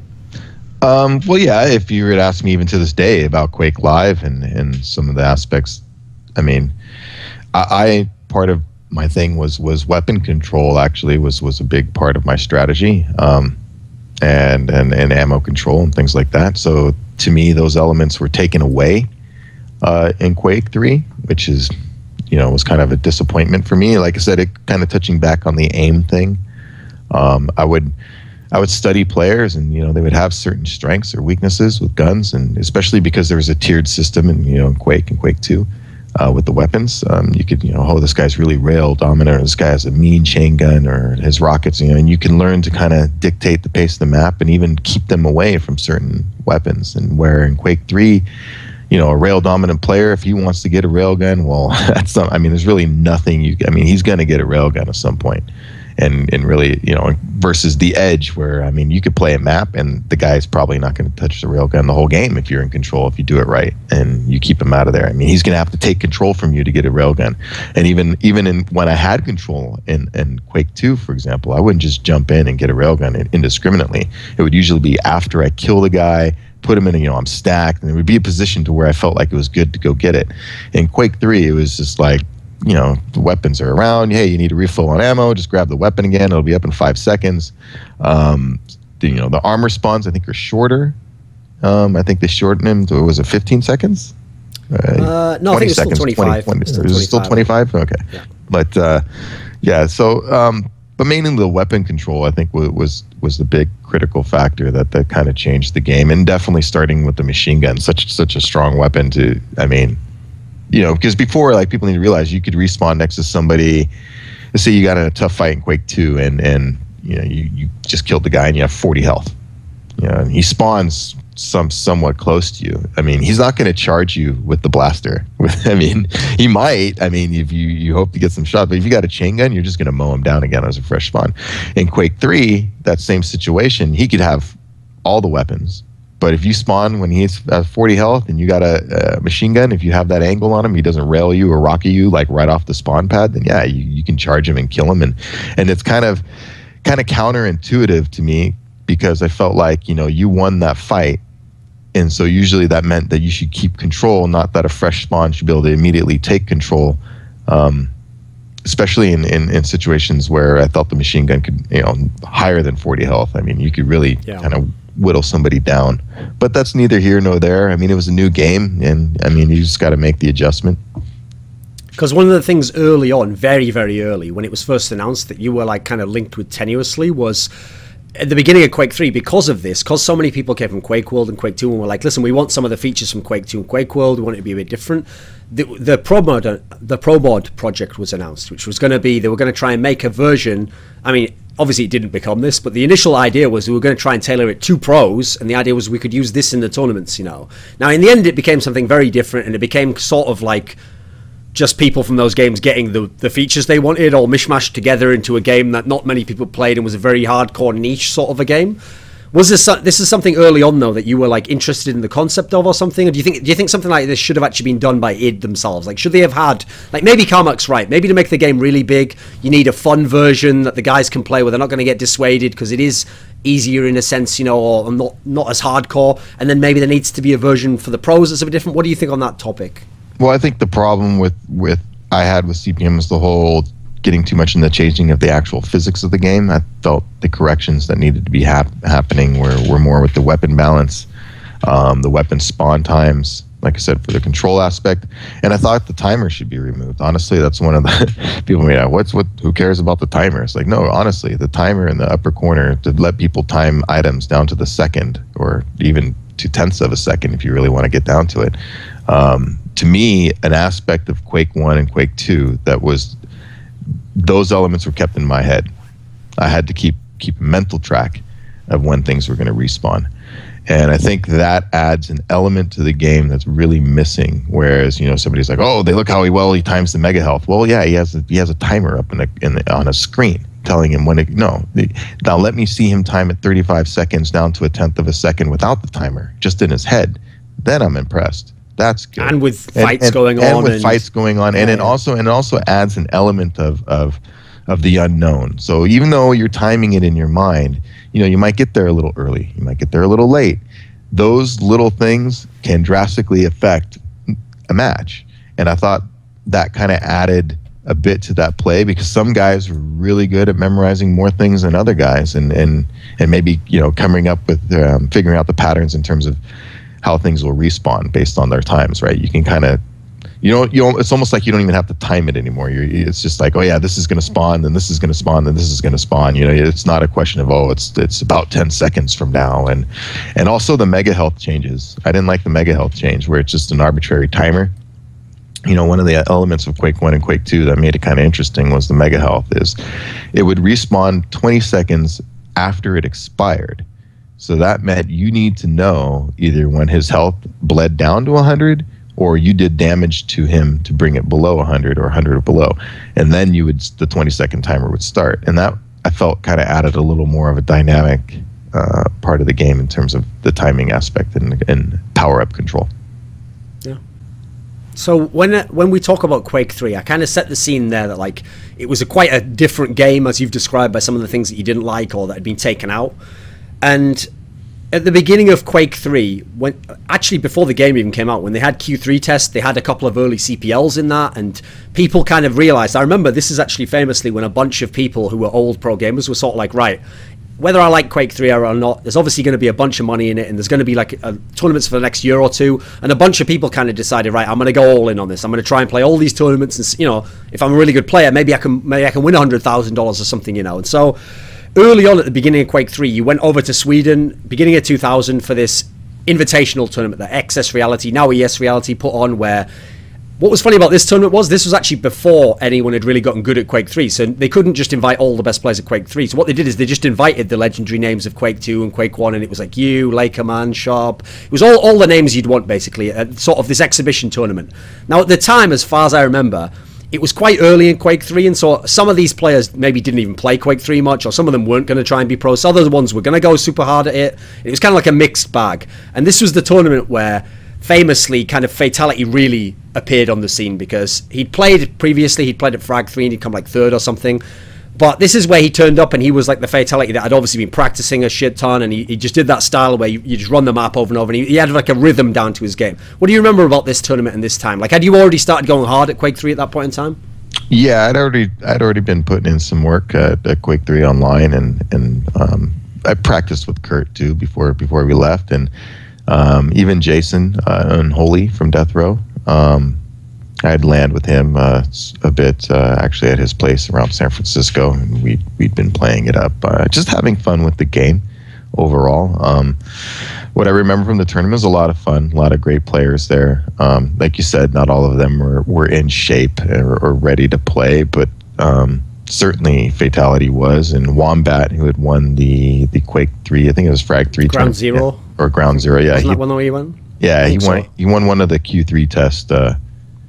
I think it was Hakeem at 1 FRAG 3. Yeah, okay. Yeah, okay, yeah. It was Hakeem, and then Wombat, or something in that order. But yeah, so there, Wombat was there, and Lakerman was there, and Lakerman was sharp. Lakerman was definitely sharp. He was ready to play, and yeah, Fatality, like you said, you could tell he definitely put in a lot of work. And like I said, this is kind of a period where I felt like I really could have used, like I say, if I would have been living around with John, like, and if John was in the area, that would have been great. Like me and Fatality just playing all the time, that would have been really good. But I had to limit it to online, and I guess at the time, 04 would have been my best practice at the time. And this was early on. This is before he really came. It was like a year or so before he kind of. It was like the end of the year when he started to get really good, I think. To be fair, now this is what people don't know, is the 04 was really, really good, and even in Quake 2. And I'll just tell you a little story about him in Quake 2. We were playing a game, and I had played him several times. Or, I mean, many times. Like I said, I go on a server. I think it was Jade Garden. I just sit there and I dominate, right? The difference with 04 and everybody else is that I actually had to play 04. And when I mean that is, I had to actually really play my game to beat him. And I would beat him handily, I think, but not as handily as everybody else. And it was the point where I really had to play a controlled game against him. So one day I was like, you know what? Let's see how good this guy really is. I'm going to let him get the railgun. Literally, I was thinking to myself, I'm going to let him get the railgun and see what happens. Holy crap. I was getting run around that map, and I think I was down like 14-0 or something like that. And it was like, and he'll remember this story. But so I typed in my arrogant self. I typed in, okay, now I'm going to try. I literally typed that in. But meanwhile, I was thinking, shoot, I really gotta play, because like this kid's laying it on me. Long story short, I ended up coming back and winning that game. But it was just a kind of a testament that even early on, his aim was so good. And even carrying into Quake 3, he was playing under Alias, but I knew it was him by his style of play. And he was already giving me all I could handle.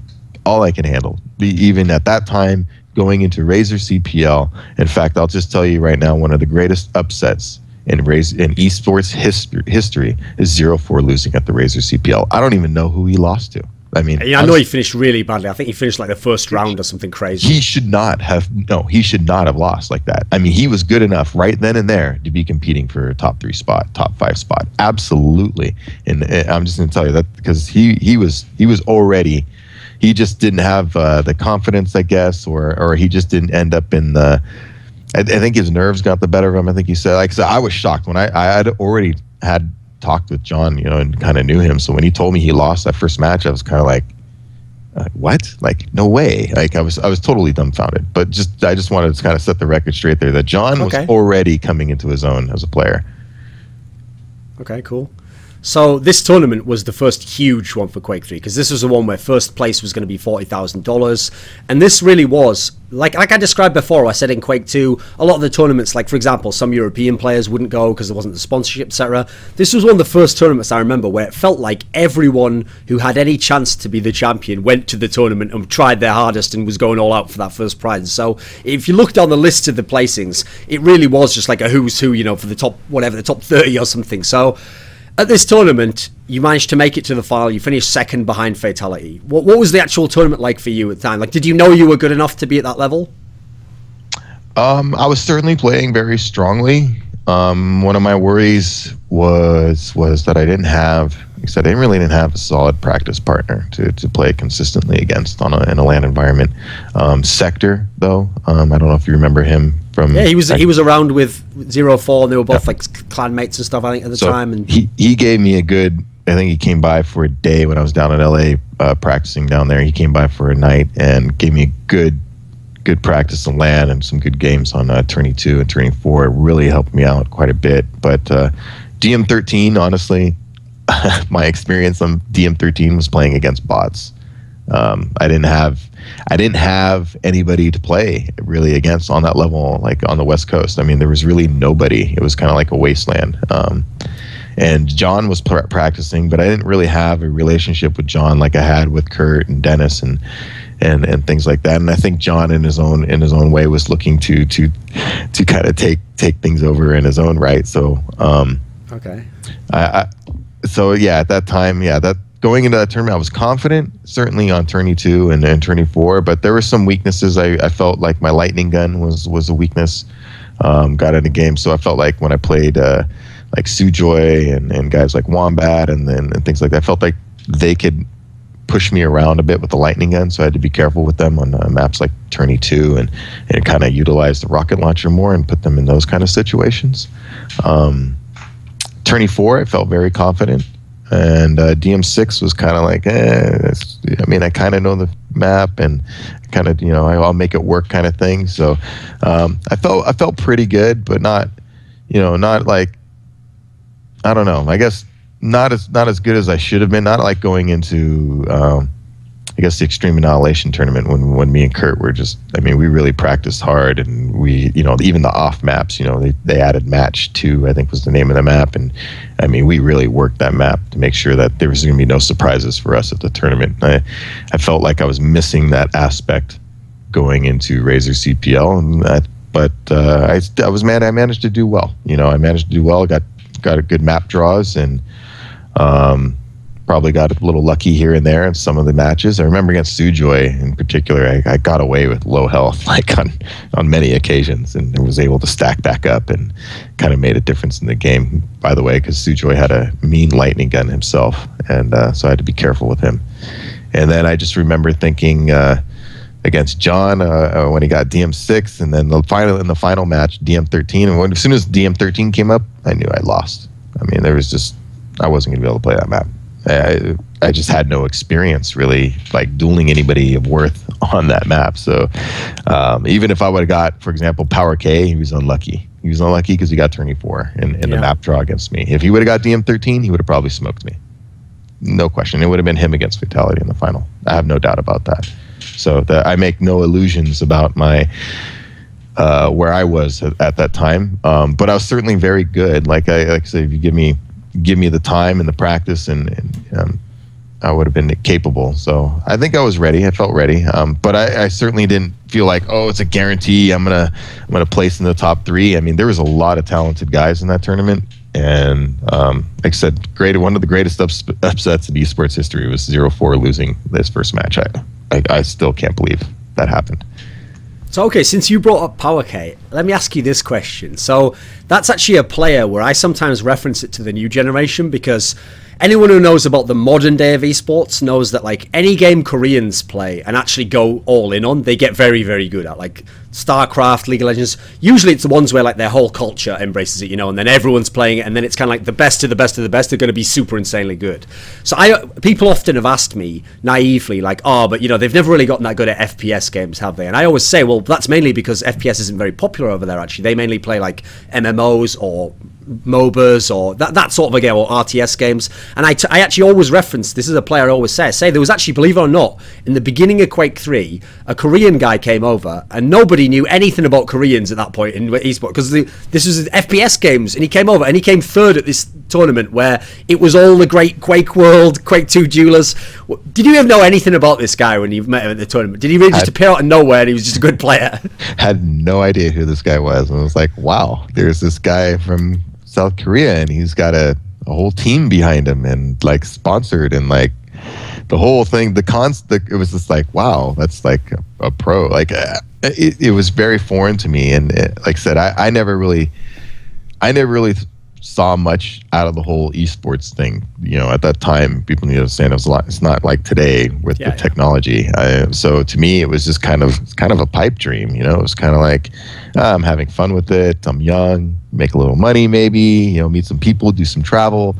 I was using it for more of a life experience thing than anything else. And then here comes this guy from South Korea with, you know, I mean, yeah, I think he had people with warming towels for his hands, and he had like a team of people with him, like, you know, to get him set up. And to me, it was just, my mind was blown. So yeah, he just came out of nowhere, and he was doing really well and smoking a lot of players.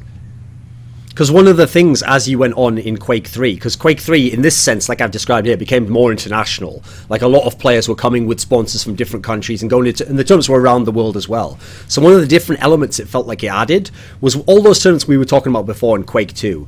You know every single person you're going to probably play in these tournaments. You might even have practiced some of them online. You know, it's not an issue in this sense. Do you need to break for a second? No, it's just somebody. That's all right. So, was this different in that sense in Quake 3? The idea that like you're now playing people in tournaments maybe you never even played ever before. Had you in most of the tournaments in the past? Did you already have a background? You at least know them or seen demos of them or something? Yeah, there was that bit of an unknown because certainly, I mean, yeah, because you know what? There were always people you kind of don't really know because. You don't like playing with a high ping. I never liked playing with a high ping. People are like, oh, go play this guy on the East Coast. I'm like, why? So we can go both play with 75 pings somewhere? I'm like, I'm not really interested. I'll see you on LAN, you know, that kind of thing. So I used to kind of stick to working on dominating my region, which is the West Coast. So to me, my thing was make sure you can beat everybody on the West Coast. And then, you know, if you're one of the best players on the West Coast, you take that regional, you know, skill to a higher level and, you know, go against people from other regions and maybe even other countries. So that's kind of how I viewed that. If you can't beat people in your own locality, why even bother going elsewhere? So at this tournament where you lost to Fatality and you'd played him at the XSI as well, in the early, maybe for like the first year and a half, that was like Fatality's prime. That was where he was on top, and even if he didn't win every tournament, he was always placing highly, and he clearly was like a very regimented player, practiced a lot, and was kind of like the model of what a pro became in FPS games in that sense. Always had a certain style, a certain rhythm, and you could tell if he was in shape. At the time, obviously, early on, you were rivals, and you'd come from Quake 2, where there'd been people like Thresh who were fantastic players, and later on, obviously, 04 took over, and he was someone you were quite close with later on. Well, it sounded like at this point in time, it was like was it like a slightly contentious relationship with Fatality? It sounded like the part of it was kind of like you thought if you'd have had his setup of his practice and sponsors, you could have been as good. What did you actually think of Fatality at his peak? Well, like I said, he definitely had the vision to work that hard at it and the desire. So you know you can't take anything away from the man. I mean, everything he did, he was obviously very talented. So. No, I can't say for sure any of that, what you just said. I mean, but do I think I could have done better with better circumstances? I mean, sure, absolutely. I mean, I didn't have, maybe I just didn't have the vision to see how things would progress. And part of it is I didn't have that support structure in terms of having that LAN set up with people connecting to my LAN server and me playing on LAN, or even I really just kind of flew by the seat of my pants, I guess, so to speak, and just kind of played and did the best I could with what I had. And I guess before Razer CPL, like I said, I'd go to my friends and I'd put in some LANs and things like that, but it wasn't against anybody who was really practicing, or, you know, so I'd have to go online a lot, and that's just kind of how I got my practice. And you just do the best you can. That's basically it. So when I found out he was putting in like 8 to 10 hour days, I mean, I was like, well, I mean, yeah. I mean, what am I going to do? Honestly, that was more work than I was putting in. There's just no doubt about it. So all credit to him. You just got to tip your hat to that. We already referenced that Quake 3 was a very different game to the previous Quakes. How would you compare like peak era Fatality with some of the people from Quake 2, you, Thresh, etc. In terms of obviously the game's different as well. What were his strengths in Quake 3? Just the way he would run the map. And you just have a very steady approach to his game, and very, very, wouldn't go for anything too fancy in terms of the shots. We could just keep things kind of even keel with positioning and use the rocket launcher well, and make sure that if you're going to come through areas, you're going to take damage, and just like I said, he had a very controlled method of play, and you could just tell it was a very repetitive, somebody who'd played and knew the maps very well. So you need to disrupt his rhythm, basically, and if you don't got the time in, and I mean that sounds easy. You say, "Oh, disrupt his rhythm," yeah. But I mean, really, he get into a good rhythm and start running the map, and he'd be timing those items, and his aim's good too, and you got very talented player. Just, I mean, I don't know what else to say about the guy other than I mean, he was really, really good. He obviously worked on his skills.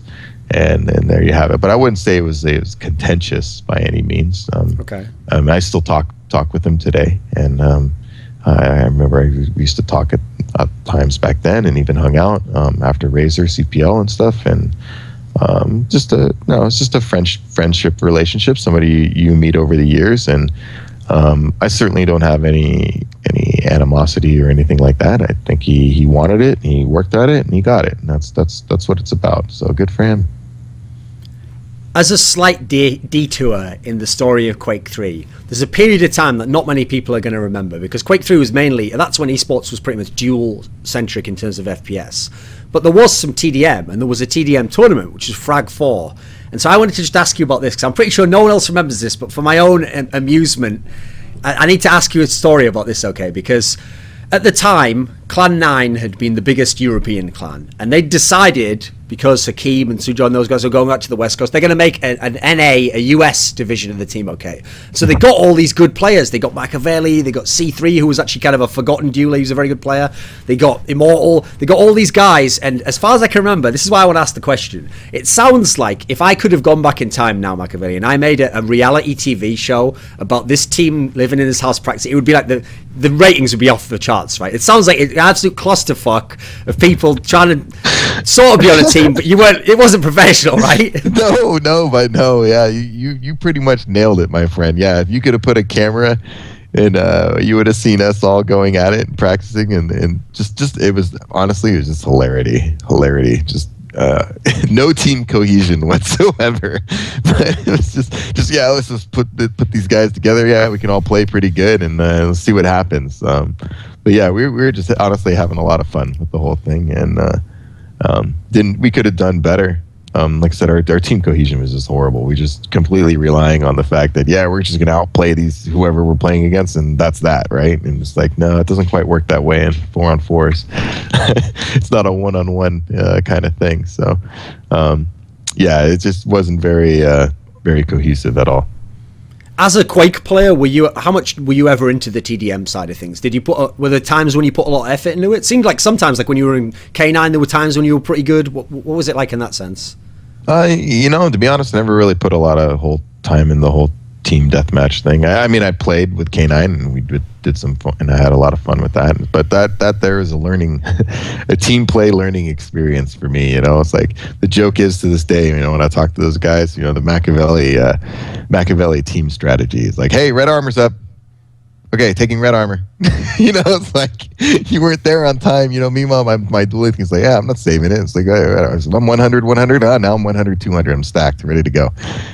You know what I mean? Like, that was the joke. It's like, oh, it's okay. I got a rail and a rocket and a lightning gun, but you know what? I need a plasma gun too. Hold on, get out of the way. Coming through.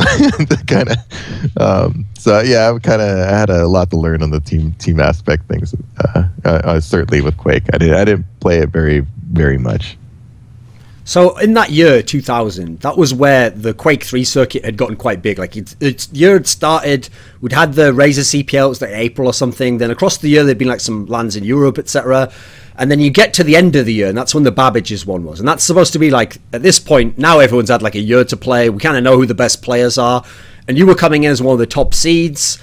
And when we referred to this earlier on, you had these issues where you didn't get to play much on the actual PCs. Now, since your actual placing in the tournament was quite bad, I think you didn't even make the top, I think it was you were like 33rd or something, something like that, yeah. So it wasn't very good. Now, unfortunately, from the outside, without knowing any factors, people are going to think, oh, you weren't good anymore. Like people had overtaken you or something. You kind of alluded to it before, but what was it like in that sense? Like should this have been one of your best tournaments potentially? Yeah, I was playing very strongly going into there. Like I said, C3 took third, and I was the guy I was practicing with quite a bit beforehand, and definitely, was definitely competing with him and 0-4 online, and I think 0-4 won that tournament. Yeah. So I was, I was right there, man. I was right there, and there were just some hang-ups. I mean, I'd even asked to give up my seed. I didn't even want my top seed anymore, just so I could get a game in against anybody early on. And by the time I got a game in, it was the top 64, and it was against Prozac, who was darn good. And so that's not a good game for you to go against, somebody like that when you haven't played in over 3 days. And any dueler who's been at top will let you know, like, your skills do erode that quickly. Like, you need to be sharp, and you need to be playing every day. You can't take a 3-day hiatus and expect to come back and be sharp. So it definitely hurt me. Certainly, I can't say like, oh yeah, I would have definitely won, but I mean, let's just say there were people in the top 10 or top 12 that I was trouncing on a regular basis. So that's the way I look at it. There were people, I think, that were placed. I can't remember the exact list, but I saw some of the names. I was like, man, I destroy these guys when I play them. So it was pretty much would have been down to the top guys in that list, which was 0-4, Fatality, Lakerman, C3, Blue, I think was still playing sharp at the time. Those were the names I was really looking out for. And then the fact that I didn't play well was partly like I said, I just didn't have that support. Like I said, I actually had to borrow money to get the plane ticket to get there. So I did, like I said, I had no support structure to making this happen. Like, ideally, yeah, my computer should have been shipped with me, come with me with my monitor. I mean, maybe I could have borrowed somebody's monitor there, whatever, but I should have had a system there to where I could continuously play. And that just wasn't set up that way. And, people, like I said, people have been playing longer and they were catching up. So you got to be sharp, man. You can't go into a tournament like that. So at that event was where you did an interview for CNN, and you can find it online still. And it wasn't that long ago, I posted this on Twitter, and I even said, to this day, I think this has to be one of the best mainstream interviews someone's done as an esports person, kind of like making contact with the full-on mainstream. Because in this interview, it's not even like it's just a softball question. The guy tries to throw you a few curveballs, ask you like whether gamers are just adjuncts of the chip companies and whether you're just there to market. And you're pretty on the ball, you're giving good answers. It sounds like you know a bit about the tech industry. What were you like at this point in your life? Were you just a gamer? Were you interested in other things as well? It seems like you were pretty polished. Actually, I'm probably a little better at my public speaking now, but no, I was just a young kid, man. I'm not really, like I said, he threw the MIPS question. I was like, what? MIPS? I was like, that was just a gamer, man. Millions of instructions per second. Like, no, okay. Now I know that. But back then, no, I was not. I was just a gaming guy.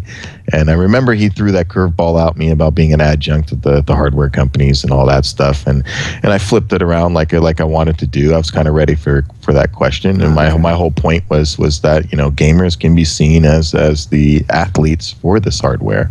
And that was kind of where I felt our niche was in terms of esports celebrity. And people are like, well, you can't sell Nikes. Yeah, but you can sell video cards, and video cards cost a pretty penny. So that's kind of like what I saw from that opportunities in that interview. I was just trying to speak well, to give a good face for esports. I didn't want to come across as I just wanted to come across as just a normal guy, I guess, and I didn't want people to have these images that I think is very unfair, these stereotypes that they have on people who play games or spend a lot of time on the computer and stuff. And probably those things aren't as prevalent now as they were, back then. So that was always a concern on my mind was the image of the esports thing, because I felt like we had to attract people to watch, so that was kind of my thinking. Oh, okay. Because it's interesting, because actually people like you and Thresh who've done some media stuff, you kind of like ideally placed in that sense, because you got intelligent guys but who are articulate as well. Because actually at the time, and even in the modern day, nowadays some of these top esports players, their teams get them actual like media training, and they're telling them like how to answer a question and stuff. Because if you're going to be fantastically good at a video game, that's not naturally going to pre-select the people who'd be really articulate at talking about a video game. It's going to pick people who are just fantastic at sitting on a computer playing the game, So there's not too many people out there who can necessarily represent gaming in that sense. What do you think on this topic?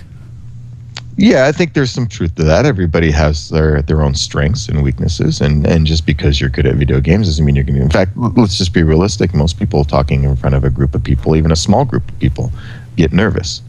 You know, how many people sweat or get really nervous before a oral presentation just in front of their classroom with 20, 30 people?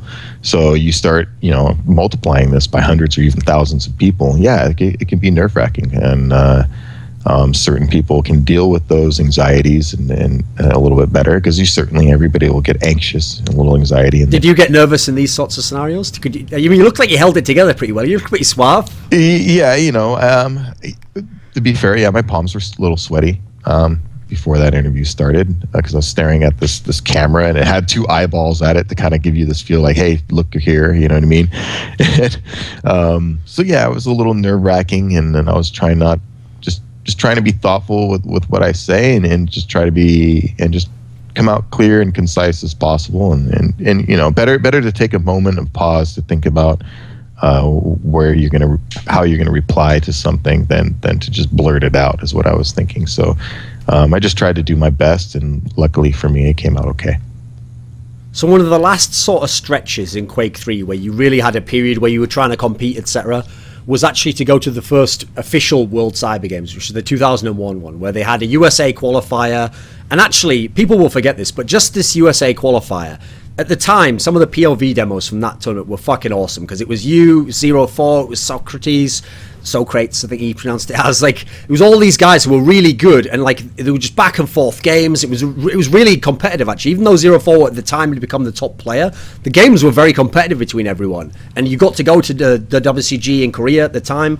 What was this period like? Was this actually, like, have I characterized it correctly? Was this kind of like your last big push at trying to do the pro stuff? Because I know you had some tournaments afterwards, but it sounded like you weren't always in top shape there or going full blast. To be honest, I was already 1 foot out the door. The only reason I went to the qualifier was kind of last minute. My friends in K9 and stuff kind of kept saying, hey, you should go. And I had honestly just started dueling again maybe a few weeks before the LA tournament. So I really just kind of picked it up again and was like, I'll go down there and see if I can win a trip to Korea. It was just kind of a thing. It really, probably looking back, I probably shouldn't have even competed. It's unfair to somebody else who really wanted to probably go and wanted to be involved. But to be honest, my heart really wasn't in it. I just wanted the trip to South Korea. And honestly, I wasn't even going to go for that. It was just, like I said, I kind of got pushed into going a little bit and convinced that, you know, you should go play. You're still playing good and this and that. And so I just kind of went and I played, and I got a trip to South Korea. And I mean, even before going to South Korea, I didn't train hardly at all online. I was working in my, you know, in a normal job. I think I was bussing tables at the time. So my focus was on what I'm going to do in the real world, if you will. Okay. So on that topic, I know, like, since then you got some sort of like telecommunications degree or something, and you were like, I know later on you said you were like a Cisco network engineer or something. Is this like the path you've gone since then? Are you a tech guy now? I'm a IT operations engineer, so I work in a data center a lot. Was this actually like a passion of yours beyond gaming? Did you just get into this after the gaming stuff went away? Yeah, I did a lot of, you know, soul searching and just kind of trying to figure out what I wanted to do with my life. Obviously, I had an interest in technology and computers, but that's a very broad topic. So it was just a question of, you know, where's my focus going to be? And I just kind of examined the peer group of the people around me and people I was associating with. And a lot of them actually were network engineers and network technicians, and there's some programmers and things. I was like, well, maybe you should think about, you know, maybe something in this direction. And I got to give a lot of credit to a gaming friend of mine who I met online. I'll just call him by his first name, is Ryan, and he's like an older brother pretty much I've never had. He really, I can't say enough about the man, really. So he kind of took me under his wing and kind of showed me a little bit about what he does, and I found an interest in it. And then, of course, I took that interest and went to college and then pursued it. And now I'm kind of marching my way through a career. So that's pretty much that. I just, like I said, it's just a kind of a natural transition to make. You know, what are you going to do with your life, and just kind of tried to establish where my strengths and weaknesses were, and what my knowledge base was at. And what it really came down to is that it'll make funny for all these, kind of make a joke for all these gamers out there, is that you know, when you're playing an FPS online, you're in a tough match, you know, really cause all of a sudden, boom, ping spike, 250 degrees or 250 milliseconds. You're like, what the, you know, nothing make right. I mean, hey, that'll get you angry. So you start finding about the ping times and bandwidth and hop counts and all this stuff, and IPs and subnets, and believe it or not, you start accumulating a little bit of knowledge and getting a little interest in it, and I just kind of went from there.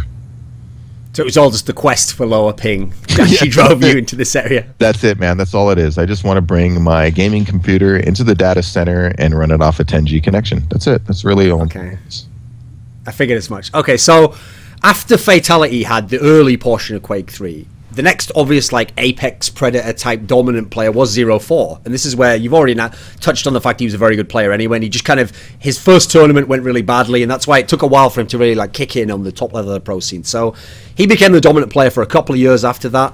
And interestingly enough, this is something I touched on in the Thresh interview, and he didn't actually know this, which was, you'd mentioned a bunch of times in interviews over the years, like, yeah, I was very friendly with him. Sometimes, like, after I was kind of done as a pro, I used to talk to him about the game, like strategy, talking about like how you approach certain players and the mental aspect of it, which is kind of tying into what you'd gotten from being around Thresh previously. And so Thresh didn't actually know this, but I kind of set it up that in a way there's kind of like a lineage that goes there, because it goes from Thresh, it comes to you work with 0-4, and then now people will know 0-4 later on was kind of a mentor figure for Rafa, who became in the more modern day one of the top dominant players in this sense. Have I ever over romanticized that at all there? It was kind of like a chain in that sense, right, of knowledge going down. Nah, yeah, people actually may be a little shocked and be like, "Oh, they're just making this stuff up to make it sound cool," but it's actually, it does sound cool though. There's some truth to it, and then you got to give credit to the individual players. Like I said, John, of course, had his own innovations and his own style of play that he built on top of everything else. But yeah, there's most definitely, like I said, I spotted John before anybody knew who he was. So, like I said, I knew this guy was going to be a good player. Like, there was just no doubt in my mind. Like, he was that good. So, and John would even tell you, if you ever get a hold of him, I mean, he'll even tell you, I told him early on that his time would come. I mean, that I used to literally tell him that his time would come. And I was very, like I said, very shocked when he lost at Razer CPL. So, he was always, the best way I could describe him, it's like Kurt and Dennis, like, kind of balled into one. Like, he could pull the most obscene shots. Like, man, like, because we had some good games, man, online. Like, we really go at it. And in fact, there's one I think that's online. There's a T4 game, I think, and he's under Alias, I think, and I'm playing against him. I think he'll lose like 14-8 or something like that, 14-9. And pretty much there was a point in the game where it was in the balance, and this is when he was world champion, I think, at the time. And but dude, he hit the shots he can hit. I mean, there were times, and and he would know my style too. So it was kind of annoying. It was almost annoying, but yet I had to marvel at it, because like, he's beating me with my own style of play, and it was like that to me. I was like, that's when I knew like he was going to be the next big thing. Because I'm like, I'm not going to be able to beat this guy once he passes me. I'm like, I don't know if I can beat this guy. His aim. So he knows my style of play. So it's like, not only that I would try to maybe do something orthodox and maybe put him in a position to where he'd be in a bad spot, and he could still pull out the shot. And it's just like, man. So now he has you playing on your heels, because you're always worried that he's gonna hit. Like, you're always thinking that, and it's like, and then on top of that, he had a very good mental approach to his game, good control style. Like I said, his rail is just obscene. And the fact that he backed that up, he knew that the rocket launcher was like I used to always tell him, the rocket launcher is the bread and butter, man. It sets up everything. And I would tell anybody playing Quake Live today, you're trying to get better, the rocket launcher. It's really is. Well, it's the keys to the kingdom right there. Is the rocket launcher, because you, like I said, I just can't express it enough about positioning and being able to direct a person into your line of fire, into a position that you want. I mean, if I shoot a rocket to your left and make you go right, it's quick switch to lightning, and now I know you're going right. I mean, or quick switch to a rail. It makes a big factor. And John, I thought, really took this to the next level in terms of being able to find these little openings of, I'm going to direct you this way, quick switch to weapon, hit you for big damage, switch back, hit you with some more rockets, and maybe pull a rail out, when I bounced you in the air, and finish you. Like I used to like I used to always tell John, the money shot, like I said, is the rocket to the rail combo, because it just does so much damage. You ankle shot them, throw them in the air, and then you hit them with a rail, and it's just like it's just devastating. And he could do it. I mean, no question with John. He was just very talented. What was the difference between him and Fatality? Because these were obviously the two big names everyone always wanted to compare, and how would they do? And one was better in the early on in terms of tournament success. One kind of took over afterwards. How do you compare the two? Because you were around both. The problem with Fatality style, in my opinion, is it's too robotic. So when he ran into somebody, John, who could play robotic, but he was very dynamic.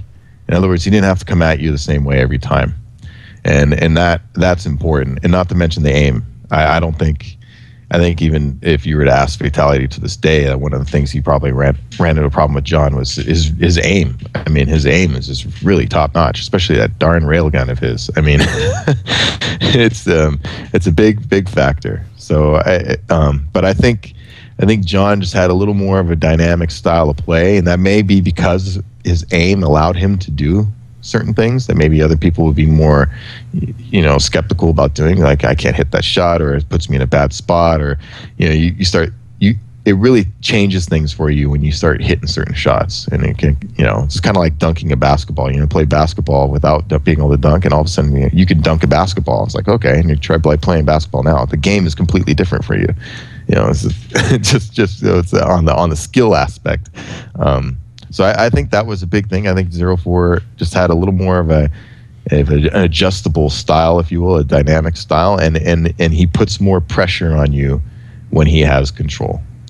Where John was more robotic with keeping control, or Jonathan, I guess I'm going to get confused with who I'm talking about here. Yeah. Fatality had more of a laid back approach with his robotic kind of style, and John would really, like, if you were down, I mean, he would run you, and that's kind of what I think he took from me was when I went in Quake 2 in particular, when I would really run a map on people to where you're not getting anything. I mean, you're really just not getting anything of worth, and you just keep that constant pressure on them to this, like, man, every time I respawn, this guy's in my face. Like, you know what I mean? You just don't want to give him room to breathe.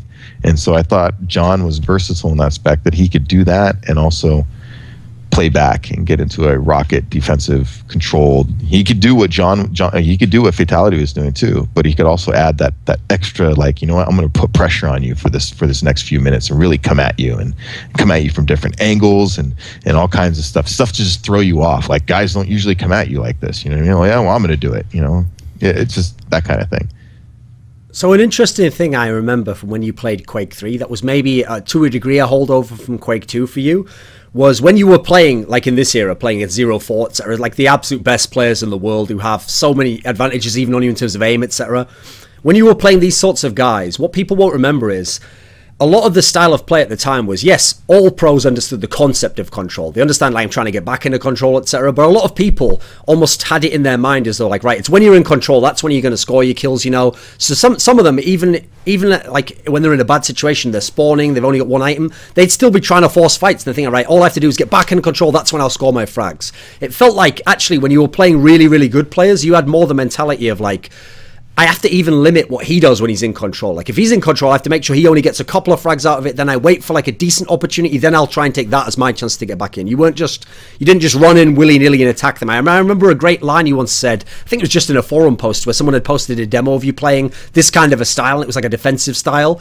And you said something along the lines of, like, they were like, why didn't you just rush him at this point in the game where you had, like, 35 health? And you said, if you run into a player who's a really dominant duel player like that, he might seem like he has a low stack, but that's exactly where they're at their most dangerous, They know how to play off that scenario, and they'll just kill you outright. And it's like you're just feeding him more frags at that point. And what can you tell me about this kind of a mentality? Because I think it's a bit different, actually, for a lot of duel players.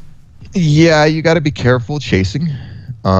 Maybe in that particular instance, I could have. I don't know what particular demos and position we're talking about. So later on, I'd certainly develop to be a little more cautious. But yeah, you don't want to.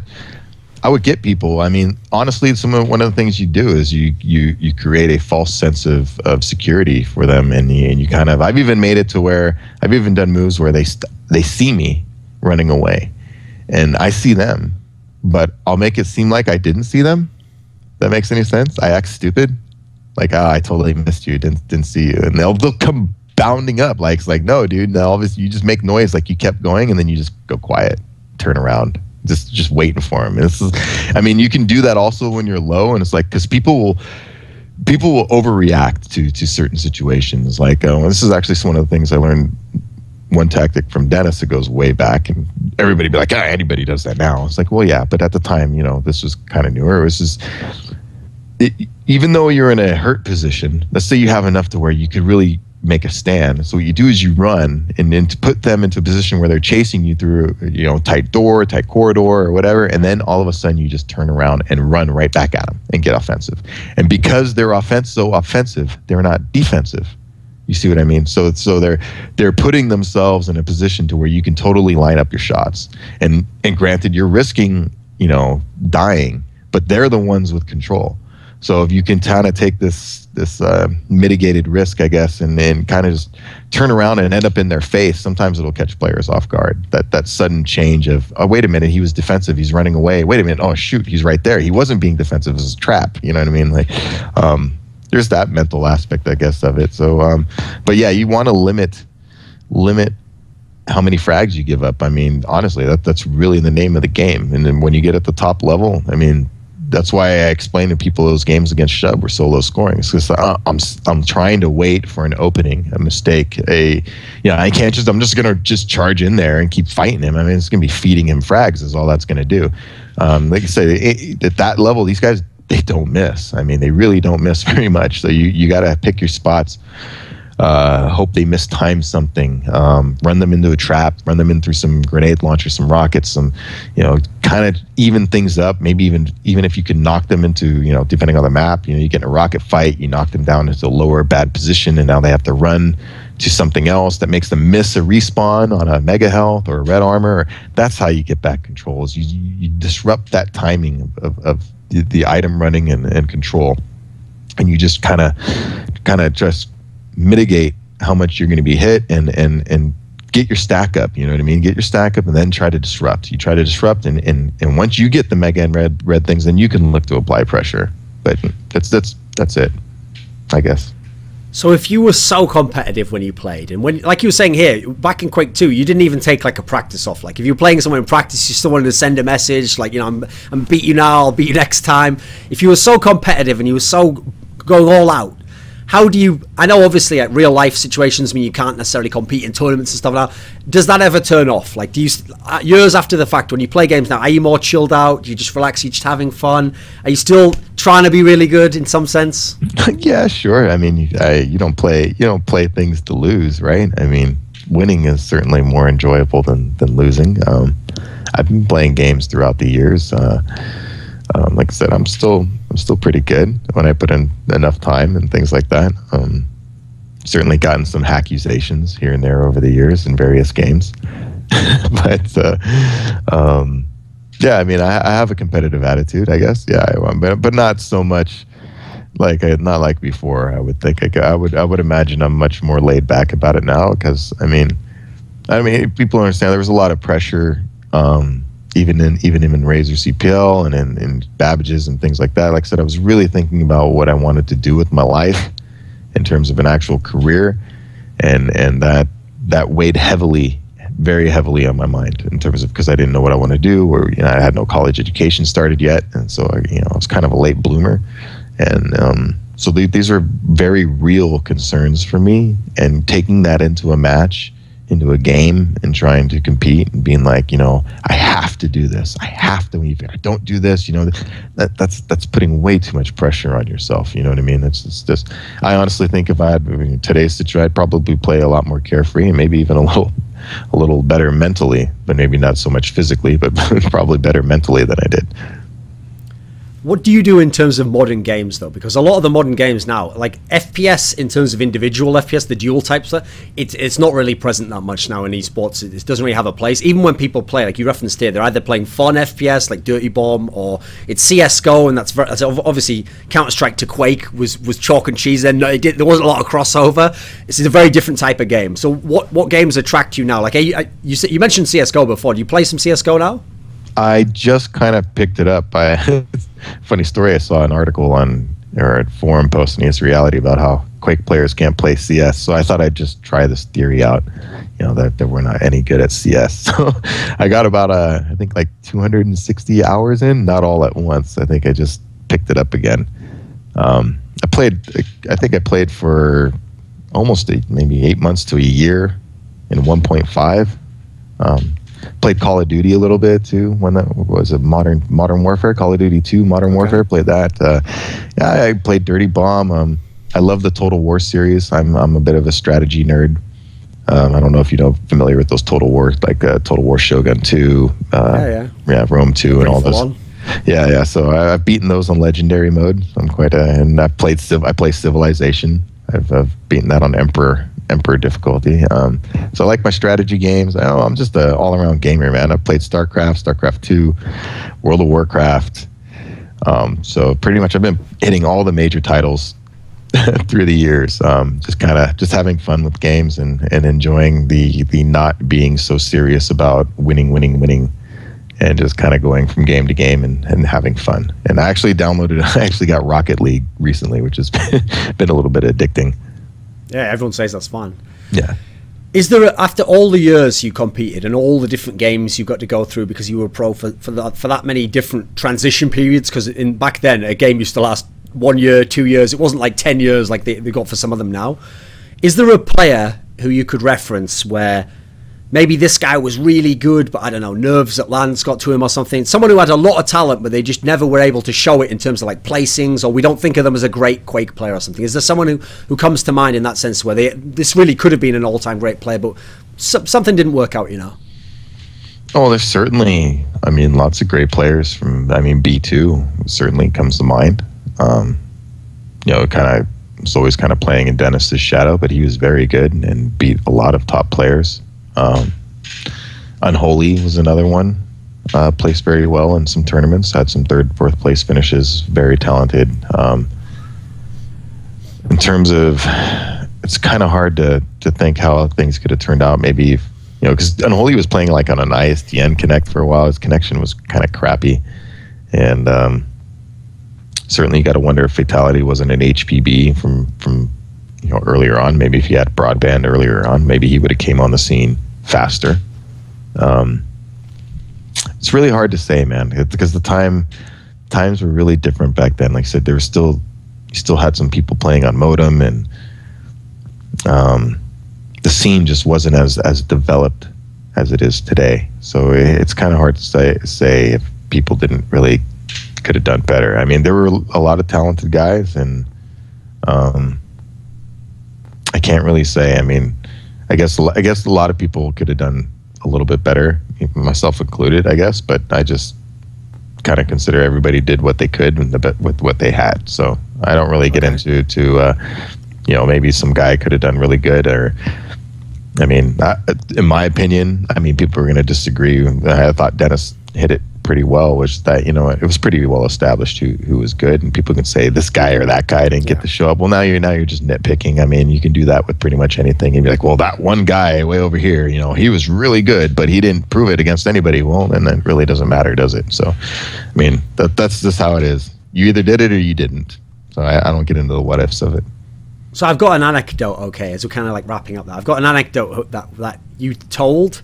I think it was like middle 2000s maybe. This is a period of time when you'd been out of Quake a long time, and a demo appeared on ES Reality, and in the demo Makaveli goes onto some West Coast dual server in Quake 2, and he's just playing around. He's just, it's like a fresh install or something on someone else's computer even or something. I think you're playing, and you play some guy, and he beats you or something, or he wins or something, and he sort of talks a bit of shit or something, and you say like, right, well, even though it's not my setup, I don't have my config and everything, you're sort of like, right, let's go, let's have a proper game now. And you obviously for the sake of the story. You obviously beat him in this demo. You have no crosshair or something. You beat him on the edge. And after the fact, okay, it kind of highlights this aspect where you had like a super competitive personality. And also, I also get the sense that as part of the shit talking as well, is you like it when other people shit talk to you, right? That was part of the enjoyment. It kind of gets the fire going a bit, right? And so it sounded like, to you, in a sense, there was always the lure of duel in that sense. You wanted to have, like, you test your metal against someone else, to see how good you really are. Have you always been like this? Like, is it a problem for you in a sense that there's not is there an outlet like that still for you in any sense in life? I've always hated to lose, even as a kid, in soccer and stuff. Like I said, I played competitive soccer. I didn't just play on the lower division team. I was on our select team for the city, and we did some traveling. And one of my friends, that I used to play soccer with, ended up being a professional soccer player in the MLS and all that. So I guess that competitive attitude kind of always carried over. I hate to lose. I really hate to lose. Like in anything, I hate to lose, and it's just kind of it's a healthy hate. I think that's one of the healthiest things people can dislike is losing. You don't want to be. I mean, not that there's anything wrong. Everybody has their failures and losses in life, and you got to learn from those. But it's not something you want to enjoy. Or enjoy making a habit out of, I guess. So I've always had that competitive nature of, me against that other guy, the one-on-one aspect of it. And actually, let me give you a little family tidbit. So I told you my father would play Quake too. So he'd be on these free-for-all servers. And people would talk crap, like you said, right? Get competitive. People be, you're a camper, this and that. And if it was a duel, I would smoke you in a duel. Little did they know he had a son to play as his ringer. My father would literally wake me up, even if it was late in the evening, and say, "Hey, I got this guy talking crap. We're gonna duel. Come duel him for me." So I used to go, even if it was the middle of the night. Where my father used to make me smurf for him because he would get in a talking contest with somebody alive, okay. And it would end up being a duel. And then little did they know they were playing Makaveli. They weren't playing who they thought they were playing. And it was so bad. This one guy got smoked so bad. He was so convinced that I was nothing but ping, and he was an HBB. Okay, so he's like, "Play me on my LAN." I'm like, "Huh?" I'm like, "Okay, fine. Give me an IP." I literally connected this guy's server probably about 600 to 800 ping. I think it was around 800 ping. And I played him. I actually went through with the duel at 800 ping, and I was beating him. And the breaking point of him calling me a hacker, because I knew it was coming. I was like, there's no way this guy's not going to call me a hacker if I'm beating him with a 600 plus ping or whatever it was. It was ridiculous. I mean, like, to give you an example, like, if I needed to shoot you over here, you know what I mean? I would aim my chain gun way over here as you're moving towards it. Like, I would have, it was just so ridiculous, the lag. So the point in time, the breaking point was I actually heard him spawn off. He went up the elevator on DM1, and he jumped off. I heard him grab the shards going to the rocket launcher, the upper rocket launcher. I'm like, I'm going to time this railgun shot. I'm timing it in my head how long it's going to take him to jump over to the rocket launcher. So I hit the button, and I'm at the doorway leaving, and people remember the mega health. You could see it. I'm looking at it. I hit the button. I'm running. I run into the room because the lag was so long. I could hit the shot and start moving because the railgun shot's not going to go for like a second. I'm literally in the middle of the room going towards the chain gun, and I see a death message. He got hit with the rail, and he's like, hacker bot, like, no way. It was just so amazing. I used to do these things in Quake 2, but yeah, that's actually a little funny story that he beat somebody on his HBB LAN with like an 800 ping, and made him rage quit. Okay, so this is normally the sort of question someone would have at the beginning of the interview, okay? But I thought actually with the timing of it, it made sense to put it at the end here, which is your alias, Makaveli, comes from an alias that Tupac used, Tupac Shakur, the rapper, towards the end of his life. It was his final album, which actually he died just before it came out. Now, at the time, listen, you grew up on the West Coast. That was sort of the era of when this sort of music was around. It was very popular. And obviously you picked it as your alias, but you were a younger guy when you did so. And I remember you saying in some interviews, like, he was an artist that was important to you and whatnot. Was that just like a phase you were going through? Are you still interested in his music now? What is it like? No, I still love his music. I think it's very powerful lyrics. Some of the things he talked about are very, very real issues. But yeah, certainly some of it's more of a younger phase, a young man thing. Not that I don't dislike the music now. I mean, I certainly still enjoy it. But I wouldn't say it's it's an impact on me in that way. I just think as a young man and some of the realities of the world start coming more into focus, I thought the music was very powerful and poetic, I guess. He has a poetry to his style, and I thought the name was catchy. So the name was kind of cool, and I kind of went with that.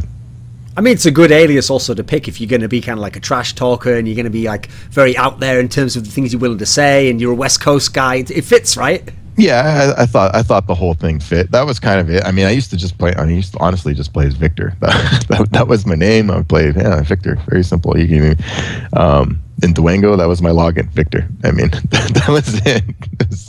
I mean, what's this online alias thing? I mean, yeah. So that's kind of came up with it, and it kind of started because Kurt had his alias Immortal, and I was like, well, I guess I should come up with something too. And I was just kind of, yeah, it just kind of fell on Makaveli. I don't even know. I can't even remember when I first put it on, to be honest. Like, I can't even remember when I did. I just said, it seems pretty good. I'll just go with this for a while, and it just kind of stuck. So one of the themes, especially earlier in this interview, I mean, what I just referenced that anecdote there where the guy beat you and so then he was kind of talking shit, so you had to kind of like you had to smack him down just to show him, like, listen, us old school players can still play. One of the things I remember you said in this demo was you said something along the lines of like, hey buddy, like the moves that you're doing now, like the trick jumps, me and my friends invented those. So as I've kind of referred at the beginning of the interview, okay, you knew these guys, Immortal, Thresh, before they were the gods of Quake, you know. So is it kind of a bit surreal to you with how big esports is now that some of this stuff, especially the Quake stuff, was literally you and people you were friends with who kind of were like the key role players early on in it? Again, I just have to reiterate to people how lucky and humbled I feel just to be a part of all of it. So to me, I just be honest, I've been completely out of the loop. I had no clue what's been going on. Figured out how to set up my Twitter and my Twitch account just maybe a month ago or so. So like I said, this is all new to me again. So it's kind of cool when I look at it, and I started to play CS. I'm like, what's this? They have ESL. I'm like, what's the ESL? Like, people are like, what, you don't know what the ESL is? Like, yeah, I don't know what, I really don't. I kind of know, but I didn't know how big it was or how popular it was or what was involved or the teams or sponsors. I really didn't know. And when I saw the numbers of how many millions of people were watching, I was like a little dumbfounded. And just the fact that I would hope I helped contribute to start some of this esports thing, and I have a part of that history. Like I said, it's very humbling. And like I said, this is just stuff I didn't think anybody really cared about. Like I said, even in my personal life, most people, I don't just like, hey, did you know I played professional game? It kind of comes up sometimes in conversations when they ask you, if you play games and stuff. Then it kind of comes up, but it's not something I ever envisioned anybody would really care about. Like today, like if you were to ask me 15 years ago, if anybody would be interviewing me today at 36 years old, asking me about my gaming history, I would probably say no. Nobody probably will care about me at that time. Nobody's going to care. I didn't even, like I said, I didn't even think it would maybe even go anywhere. Like I said, the whole thing is kind of a pipe dream to me. So everything, yeah, it is very surreal. Seeing how large it is, and maybe one day we'll be even older men, and they'll be looking back, and maybe there'll be an esports Hall of Fame one day or something. I don't know, but it is kind of surreal to think about, and I'm just glad I had a small part of it, a small part to play in it. It's like I said, it's very humbling.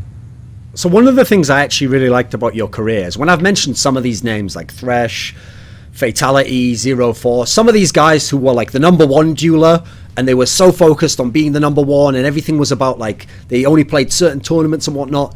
Some of them weren't as outgoing or kind of like involved in the community aspect, but it seemed like throughout your career you always thought it was important that like gamers speak out about things and that gamers play other gamers in the community, and you can't, like I'm mentioning here, we're talking with 04, kind of like passing on information to other players and stuff, and kind of like helping the game itself stay healthy. So to close up the interview, as kind of like a final message, do you have like a little bit of wisdom you can give to like the modern gamers now, or people who are trying to be pros now? Just like some things you've learned, or some key guidelines you think are interesting. If you're trying to get good, I would say patience. Watch demos, and just keep an open mind. Don't, people have a tendency today, just even put yourself in bad positions. You can be like, oh, my team was stacked. You know what? Use that opportunity. If your team is stacked against you, let's say CS is an example, use that as an opportunity to hone your skills, and because you're going to be in a bad situation at some point in a competitive match too. Maybe your team's down and out, whatever. Just kind of have that patience and realize that everything will happen in time if you work at it. And as for the players that are already on top, I would just say, remember that the community is needed in order for esports to be vibrant, and it's important to be supportive to newer players and players who are trying to figure things out. It's good to give them that little bit of helping hand and give them a little bit of your personal time to show that, you know what, you're just a human guy, and that just, I mean, everybody had to start somewhere, I guess. Is, there's a tendency to have this elitist attitude that they're not good enough to play with you or even to associate, and I don't think that's necessarily right. I think it's important to encourage these people to play more, and to encourage them to get better, and to not to be like, oh, you're trash, you should quit. I play online sometimes, and it's kind of disheartening. I understand the community can be a little toxic in certain, not obviously not the big guys, I'm sure, but just it's kind of sad to see some of the comments people make, and it's like you wish they would just take a little more of a friendlier tact and realize that, not everybody's there to try to be super pro and make $100,000 in a year at a game. Some people are there to have fun. Some people are just learning the game,